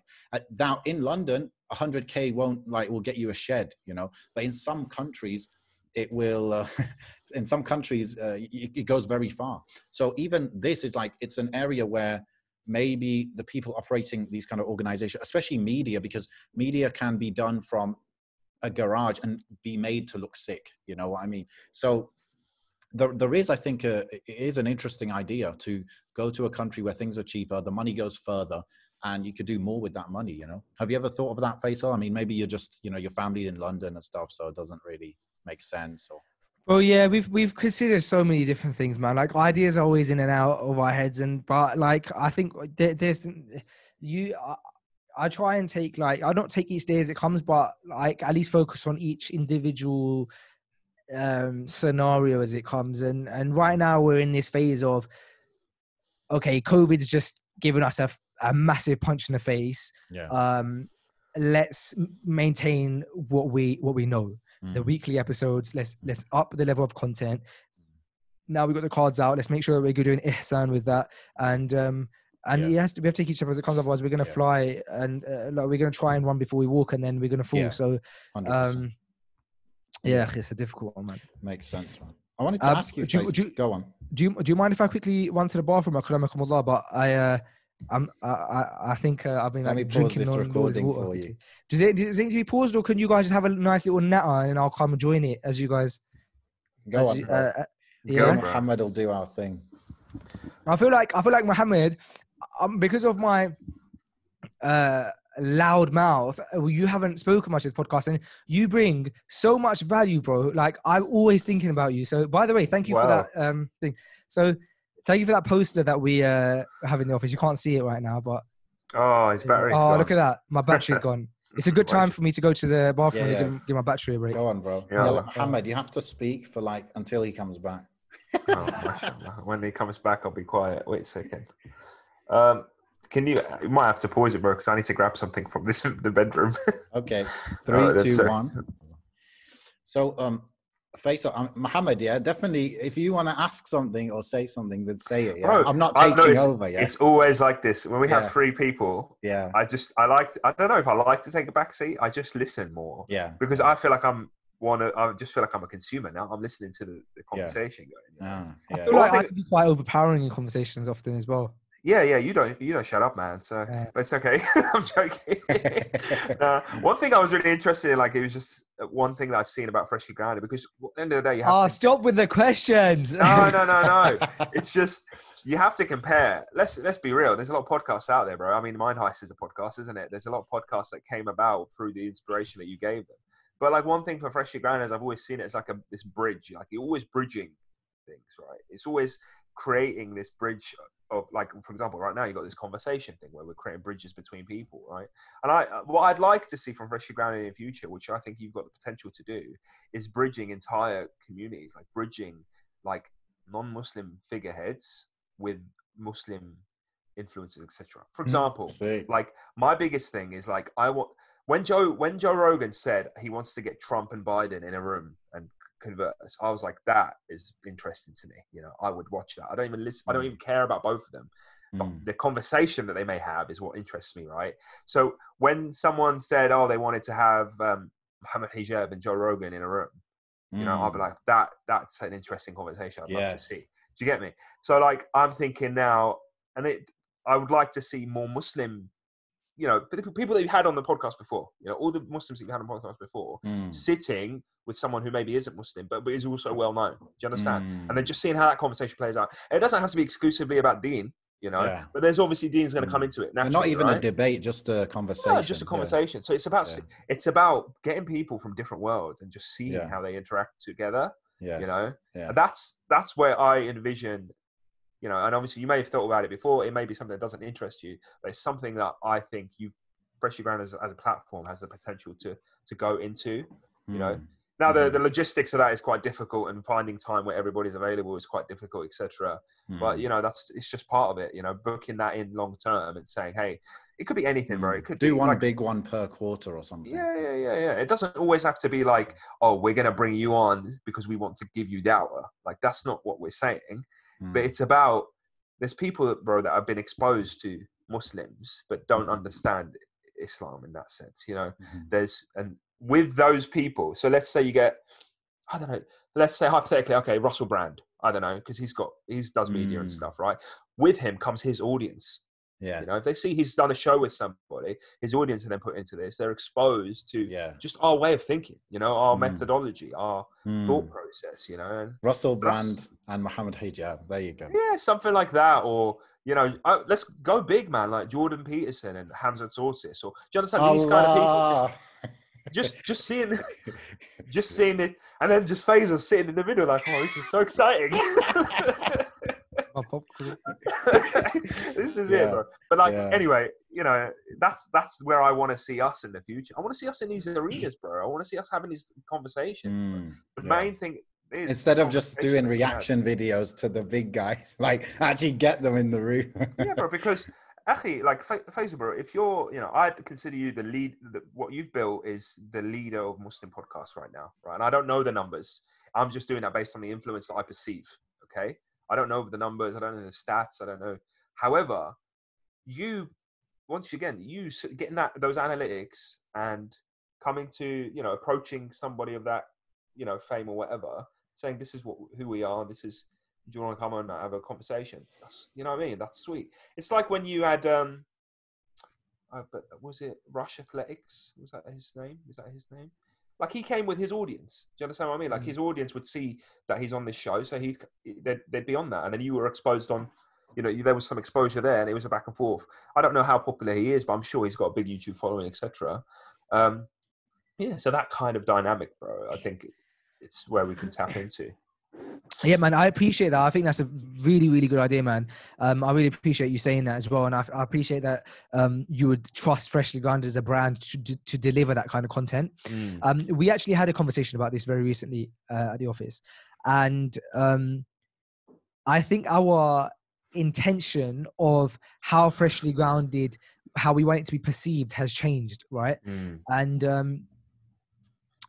And we feel that like anything, when you put out product, you go through like a cleansing process, right, where you start understanding your audience more and more and more and more and more. Yeah. So we used to feel like, Freshly Grounded is that bridge between like the non-practicing and the practicing Muslim, where Right. like the guys who go to shisha bars and are like blasting music in their car, they also listen to Freshly Grounded.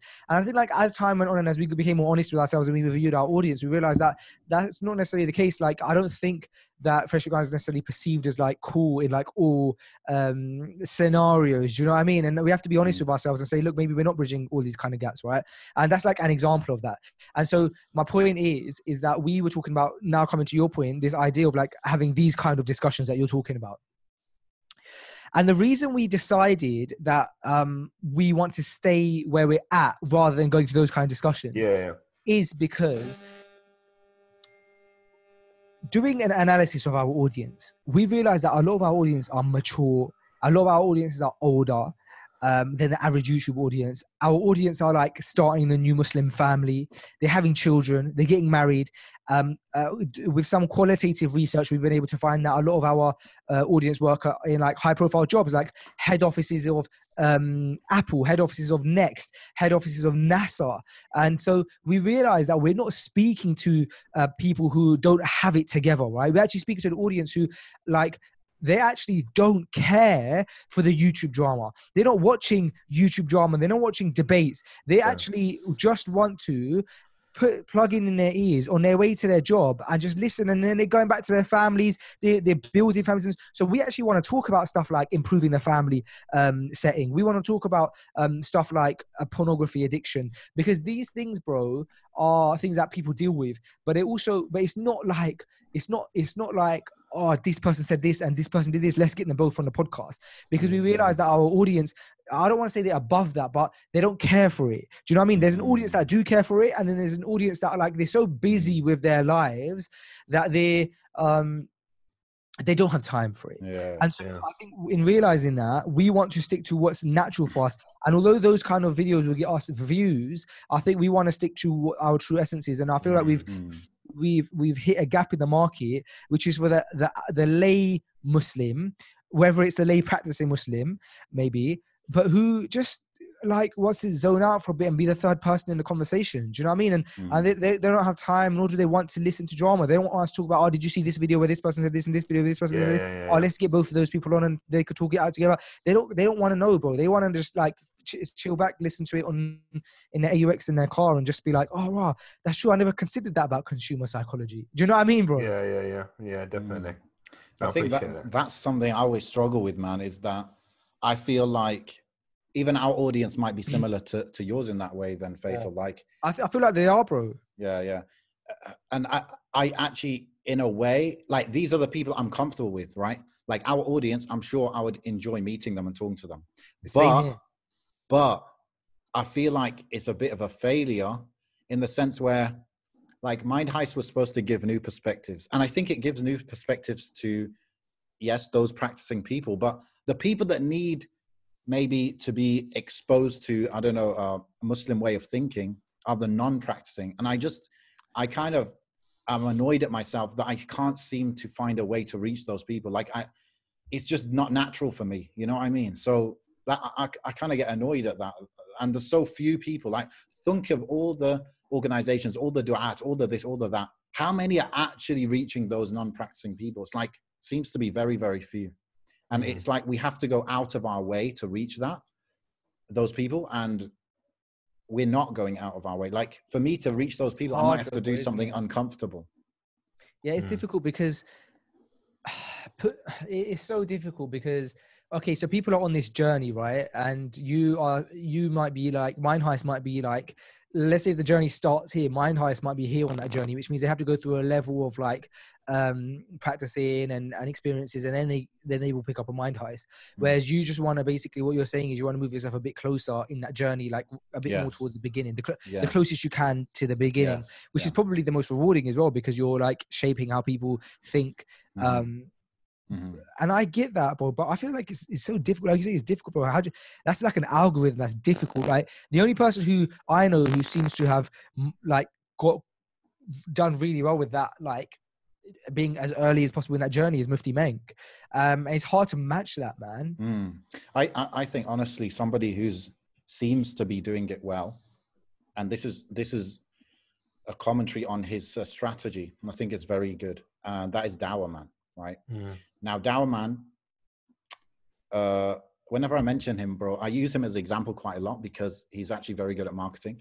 But he's really into marketing, like he's like Marmite, right? And most people, have an issue with him. That's fine, me too, in a way. But he's very good at going after those non-practicing people, to be honest. Like, he does things I'm not willing to do to get them. That's what I'm saying. You have to sacrifice what you're comfortable with to reach those people, right? So he might say, here's these, £1,000 trainers, come to the message, you can win them, right? Now, I can't get myself to do that. Like, I don't know. I feel shame about it. I feel like it's tacky. I don't know. But if I was serious about reaching those people, I would maybe potentially do those kind of things. You know what I mean? He's doing it really well. For there's no one can deny that, like, Matting in a masjid, and the projects that he's working on that are like that, like, are really affecting people, bro. At the same time, I don't know how to consistently be early in on that journey, like you're saying, right? Like, it's not natural to us, maybe. Well, but like, it's not, because maybe just looking at someone who has a big beard is like. Look at recently, bro. In recent weeks, brother Adam Saleh, bro. Yeah. So he's done what we've just been talking about. So he's somebody who maybe, and Allah knows best, may have been associated more with Muslims that weren't practicing. Like, his audience are probably, a lot of them, they're familiar with Islam, like as a cultural perspective, like the culture that is behind Islam, the culture that is behind being Arab or being from these, communities. However, we could say that maybe the majority of his videos, at least of the most recent years, haven't been Islam focused. Now, suddenly he's started to take his deen more seriously. However, he fully admits that he says in his videos, especially when he was speaking to Ali Dawah, speaking to Imran, etc., that he doesn't actually know that much. I think he said that himself. Do you know what I mean? So in that, he's resonating with his audience who may also not know that much, right? And he took them on the journey with him. He spoke to Mohammed Hijab on his podcast, because he's got one now, isn't he? He spoke to Imran on his podcast. He spoke to Ali Dawah on his podcast. And he suddenly brought all of these people that actually, the thing is with America is that a lot of the audience are a lot of Muslims in America, unfortunately, because it's such a spread out place. Like, we like to compare American Muslims to us, right? We say, oh, how come loads of them are acting like this and we are, more familiar with these certain ideas and certain Islamic teaching and stuff? It's because, bro, it's like getting a few grains of sand, bro, and just throwing it across this massive land space. Of course, they're going to be very, disconnected and stuff. Whilst predominantly a lot of Muslims live in big cities and communities are closer and tight knit and have been here longer. Do you know what I mean? So that's what we have the benefit of. So yeah, I don't know. I feel like Mufti Menk is the one who's like. But you have to go to Mufti Menk, bro. That's my argument. With Mufti Menk, a lot of the Muslim, the non-practicing Muslim has to make a decision that I want to look into Islam and then go to Mufti Menk and like search. Do you understand? He doesn't reach them; they have to search for him, bro. That's my perspective on it. Yeah. Do you know what I mean? Whilst with just the circumstantial thing about Adam Saleh is that people were watching him because of him being popular and popular YouTuber, and then he just took his audience into this Islamic bubble that they weren't exposed to before. Do you understand? Mufti Menk, to be me, if I wasn't bro, when I wasn't practicing, bro, I didn't know anything about Islam. I didn't know any of these speakers. I didn't know this thing existed, right? I haven't been practicing for that long, right? I'm 27 now. It must have been, I started looking into the deen at like 18, 19, right? So I wouldn't argue it was that long. I didn't know any of this existed. The internet, the Muslim communities in But did you know Mufti Menk? No, I didn't. I did. So this may be the difference. But Probably the difference. I was so separated, bro, from the Muslim community that I wasn't even surrounded by Muslims. Right? I don't live in London or anywhere where there's Muslim majority. Didn't know anything about it. My exposure to Muslims and Islam actually first started through Twitter. So everybody had Twitter locally, non-Muslims. I started going on there, but then because I was I started seeing people tweeting about Islam and stuff. That got me hooked. Then that's when I started searching. Then Akhi Tweet was born. Oh yeah, Akhi Tweet was born, bro. But I started searching on YouTube, and then that was me making a conscious decision that I'm going to go and look for Islamic knowledge or speakers and stuff.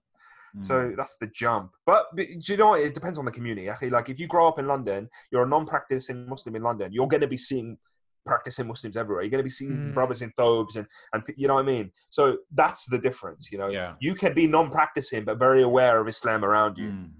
You know that's a good point, actually, bro. Like maybe in reaching the practicing people and, whatever we can do, or like I think Faisal does it much better than us because he's bringing people on who are like, very good at what they do in terms of dawah and stuff. Maybe by improving the practicing people, those practicing people, not online, not through media, but through just being in a physical place with non-practicing people, that's how they're going to create the change. Because I do actually think a lot of change happens on the ground through just face-to-face relationships, Definitely. So, yeah. Faisal, before we wrap up, I want to ask you just some kind of quick things about your approach to, making stuff, yeah? So, okay, quick fire round. Yeah. So, I mean, the answer might not be quick, but okay, ads on your YouTube videos. What's the process behind that? Oh man, controversial questions there, man. I'm going to defer that question for now because I feel like I feel like there's a level of responsibility that has to be taken when answering it. So I recently so executive, man. That was such a PR this guy's move. PC as hell, bro, man. That's a responsibility, though, man. These are Islamic things, Akhi. Yeah. No, I actually just became a, what they call it, partner or whatever it is. YouTube partner. Yeah, like I could have done it years ago, right? I just never even considered it. A month ago or something, I got it, I turned it on, and I only put ads at the end of the video, okay? Because I heard that if you have ads on, YouTube will actually give you a little boost. So I thought, let me do experiment. And then also I found out that you can switch off all these categories of ads, stop them showing up. But after doing it for a month, I was like, you know what? At the minimum, there's going to be like music in the ad. And then a video, which is like B2B software ad, it's still going to have like, women not dressed bright. So I just turned it all off like last week or something. Okay, anyway, next question. Faisal, I noticed that you seem to avoid like controversy or getting too deep into things. Like what's your thinking around that? I think it goes back to what I said about who our consumer is and not trying to scare people away and understanding our audience. And perhaps for some people, freshly ground is all they've got. And so I have to remind myself of that ayah that drives us because look, you're not going to please everyone. People are going to say, oh, you're too much like this. People are going to say you're not enough like this. We get that now, bro. So I have to just be content with what my mission is and how we're doing it. And alhamdulillah, I have an amazing team around me. We talk about our mission a lot and we're very open and clear with it. And I'm content with that, bro. Do you know what I mean? Because you can't please everybody. So staying away from controversy, bro. I don't think that's a bad thing at all. I'm not saying that you're saying it is, but like I said, I think that our audience is a very specific type of audience, and we're trying to make these small changes in them and in ourselves. And these changes, though they seem small, they're massive, bro. There's a reason. There's a hadith about the lying thing, about stuff like going to the, like, we speak often in our podcast about like this serenity of going to Fajr in the masjid and things like that, bro. So yeah, it goes back to what I was saying earlier, I guess. Yeah, the mission. Yeah.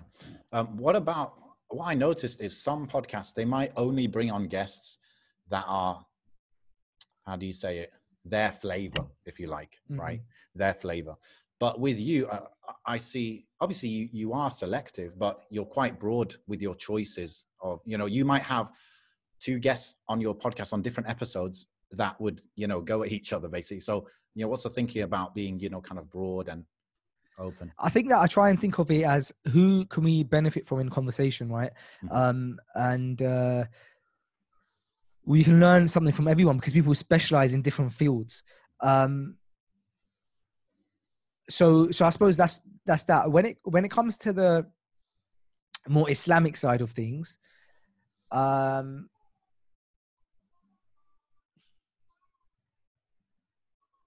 I feel like I'm comfortable having Tim Humble on, and I feel really blessed that we seem to be the go-to podcast that Along Mubarak he likes to. He always gives us time, right? And we're cool with that, man. We don't need to start bringing on shuyukh and stuff like that because that's not our mission, right? But like, I feel like when we bring on Sheikh Tim, we have that element, and he's a great all-rounder. And he works so well with a professional Ghana brand, bro, because he has that level of knowledge. He's graduated in Medina in Hadith. He teaches Islam. He teaches Aqidah. He teaches fiqh. He's an active imam, or not active imam, but like as in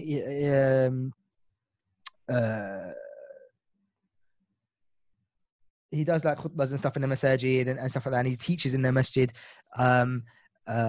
almost daily.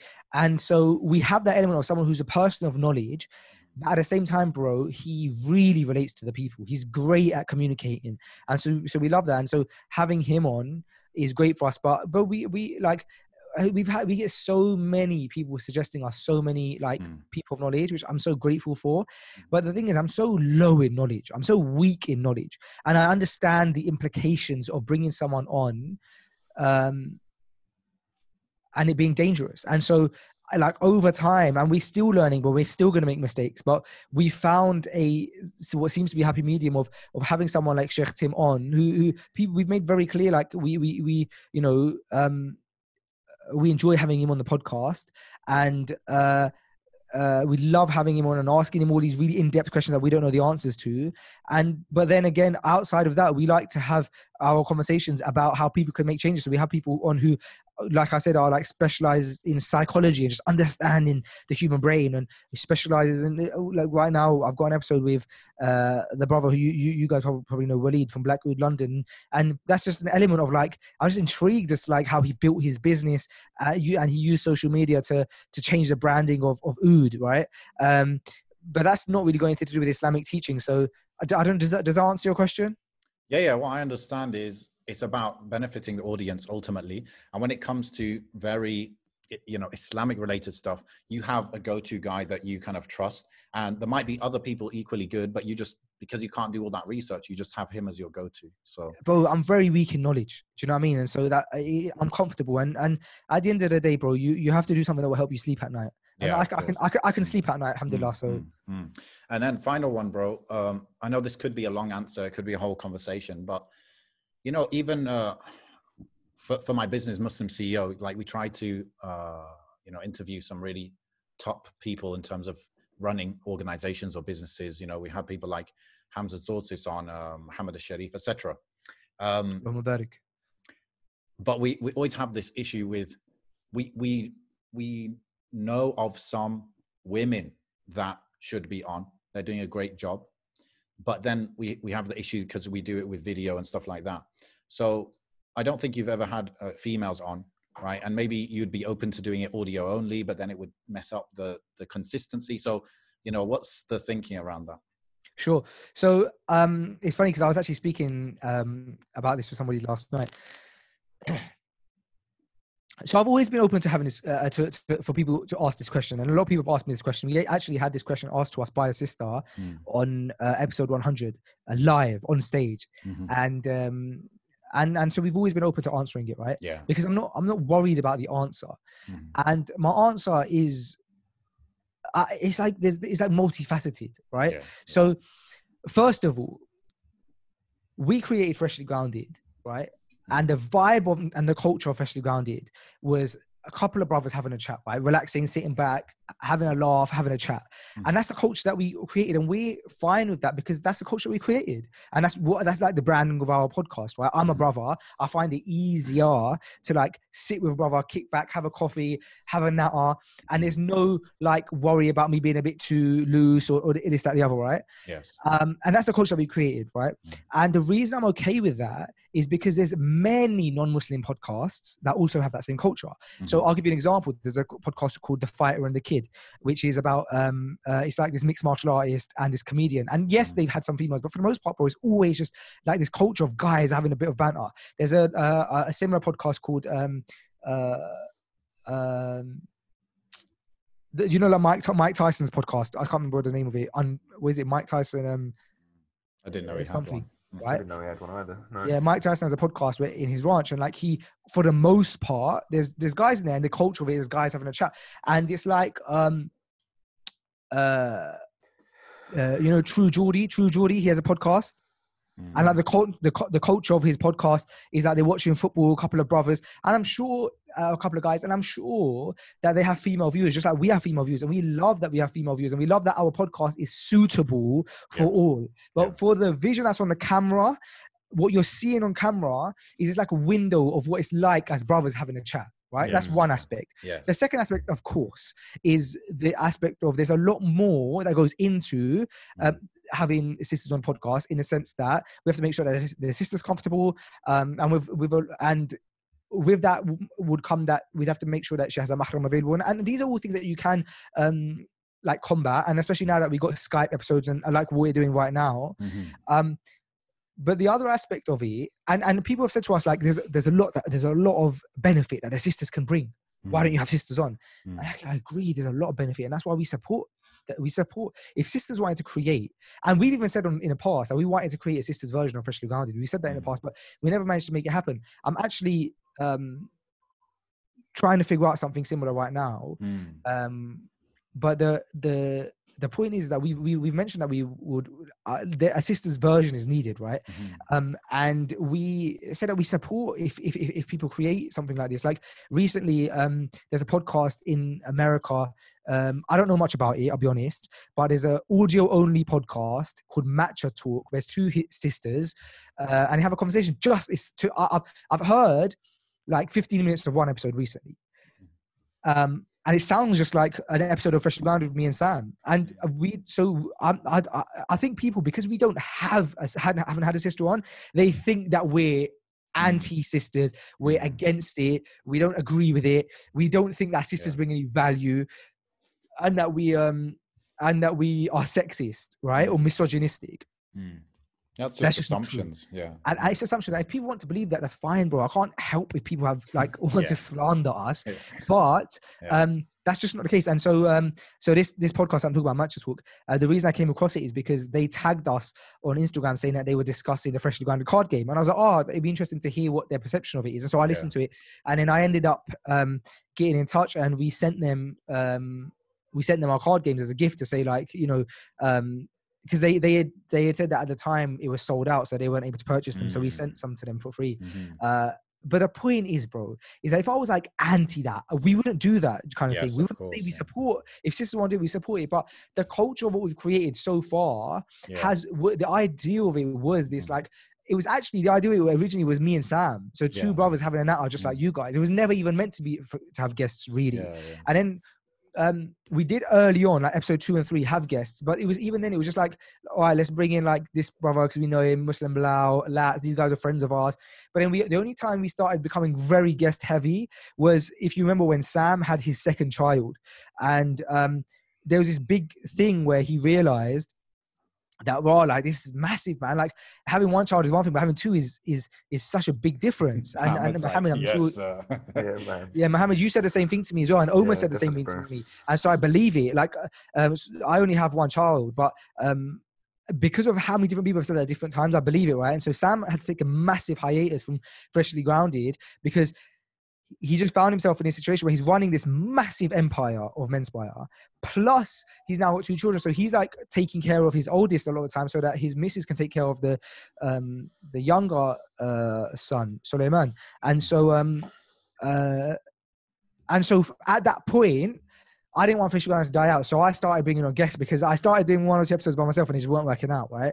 But the point is that the beginning was always like me and Sam. So that's, I suppose, the long answer, and that's the truth. And so ultimately, like, we're not against it. We're not like saying that it's wrong. We're not saying that females can't bring value. I think females bring so much value to us as a society, bro, in general, bro. Do you know what I mean? Like, of course. I've been brought up in a household of like, I have 3 sisters, and I've been brought up in a house where we were raised by my mom. And so I have a lot of respect and understanding and love. But I just, it's just the Freshly Grounded was created like that, and we just can't please everyone, bro. Of course. But if we were to do it, people would be like, well, why aren't you doing video, and why are you too like, you're a bit too like relaxed? But the whole culture of Freshly Grounded is relaxed. Like, I'm talking to you guys right now, bro. I've got my shoes off and I'm chilling, bro. Like, I've got my coffee here, like, we're relaxing, but the vibe is very relaxed, bro, and I want the audience to feel relaxed when they're listening to us. Trust, for sure, man. You know, I think with podcasts it's easier to do to make content in an Islamically acceptable way, right? Because ultimately that's what it's about. Like, I know you said you've got the culture of Freshly Grounded also is a reason you might not do it, but you know, I find it very, very interesting how Muslims who are really trying to stick to what's pleasing to Allah and how they try to navigate things, because like One Path, like Iman Channel, I spoke to, you probably know Abu Bakr from Iman Channel, right? I love Abu Bakr. Yeah, amazing guy. We went Hajj together. That's how I met him. Yeah, I remember they were explaining how they approach this topic. And it's very, you know, they've got the shuyukh who are advising them, you know, what the limit is and all that. But then they've got these little things like, we will show women on camera, but only for 2 seconds at a time, or something like that. You know, they got these different rules where it's like, we want to include women, but we want it to be pleasing to Allah as well, you know? So it's like really, really interesting. And we have to get creative to do things with ihsan. Yeah, man. 100%. Okay, bro. I think we're out of time now, isn't it? And yeah, I think my guest is okay. Sorry about that, man. No problem, bro. Alhamdulillah. Guys, I really enjoyed this, man. I had such a lovely time. I love you guys, man. Honestly, for the sake of Allah, I really do. I really think a lot of you guys. And assalamu alaikum. My brother is almost making a little appearance. I have a lot of love for you guys. I have a lot of love for mine, Heist, and I hope that we can do some more stuff together in the future, inshallah. And yeah, man, let's jump on some private chats and start some negotiating. Yeah. Inshallah, bro. Jazakallah khairan for your time and for coming on, and for having us two on as well on Freshly Grounded. I think Akhi Tweet, you're on twice, isn't it? So alhamdulillah. Keep it up, one then, yeah. No. I mean, I need you on Freshly Grounded because I don't think you quite made the cut for Freshly Grounded. I think you were on my personal YouTube channel. No, I did one of each. Yeah. Really? Yeah. Oh yeah. Yeah, bro. Inshallah, we'll be in conversation ongoing until you reach that $1 billion mark. Yeah, inshallah, man. Like I said, brother, I love you guys. May Allah bless you guys. Put barakah in your projects. May Allah give you good in this world and the next. May Allah strengthen your bond with each other. May Allah strengthen all our bonds with each other. And may He protect you guys and your families and your children. Ameen. And yeah, man, let's keep this going. Let's do it again, inshallah. سبحانك اللهم وبحمدك أشهد أن لا إله إلا أنت أستغفرك وأتوب إليك. السلام عليكم ورحمة الله وبركاته. السلام.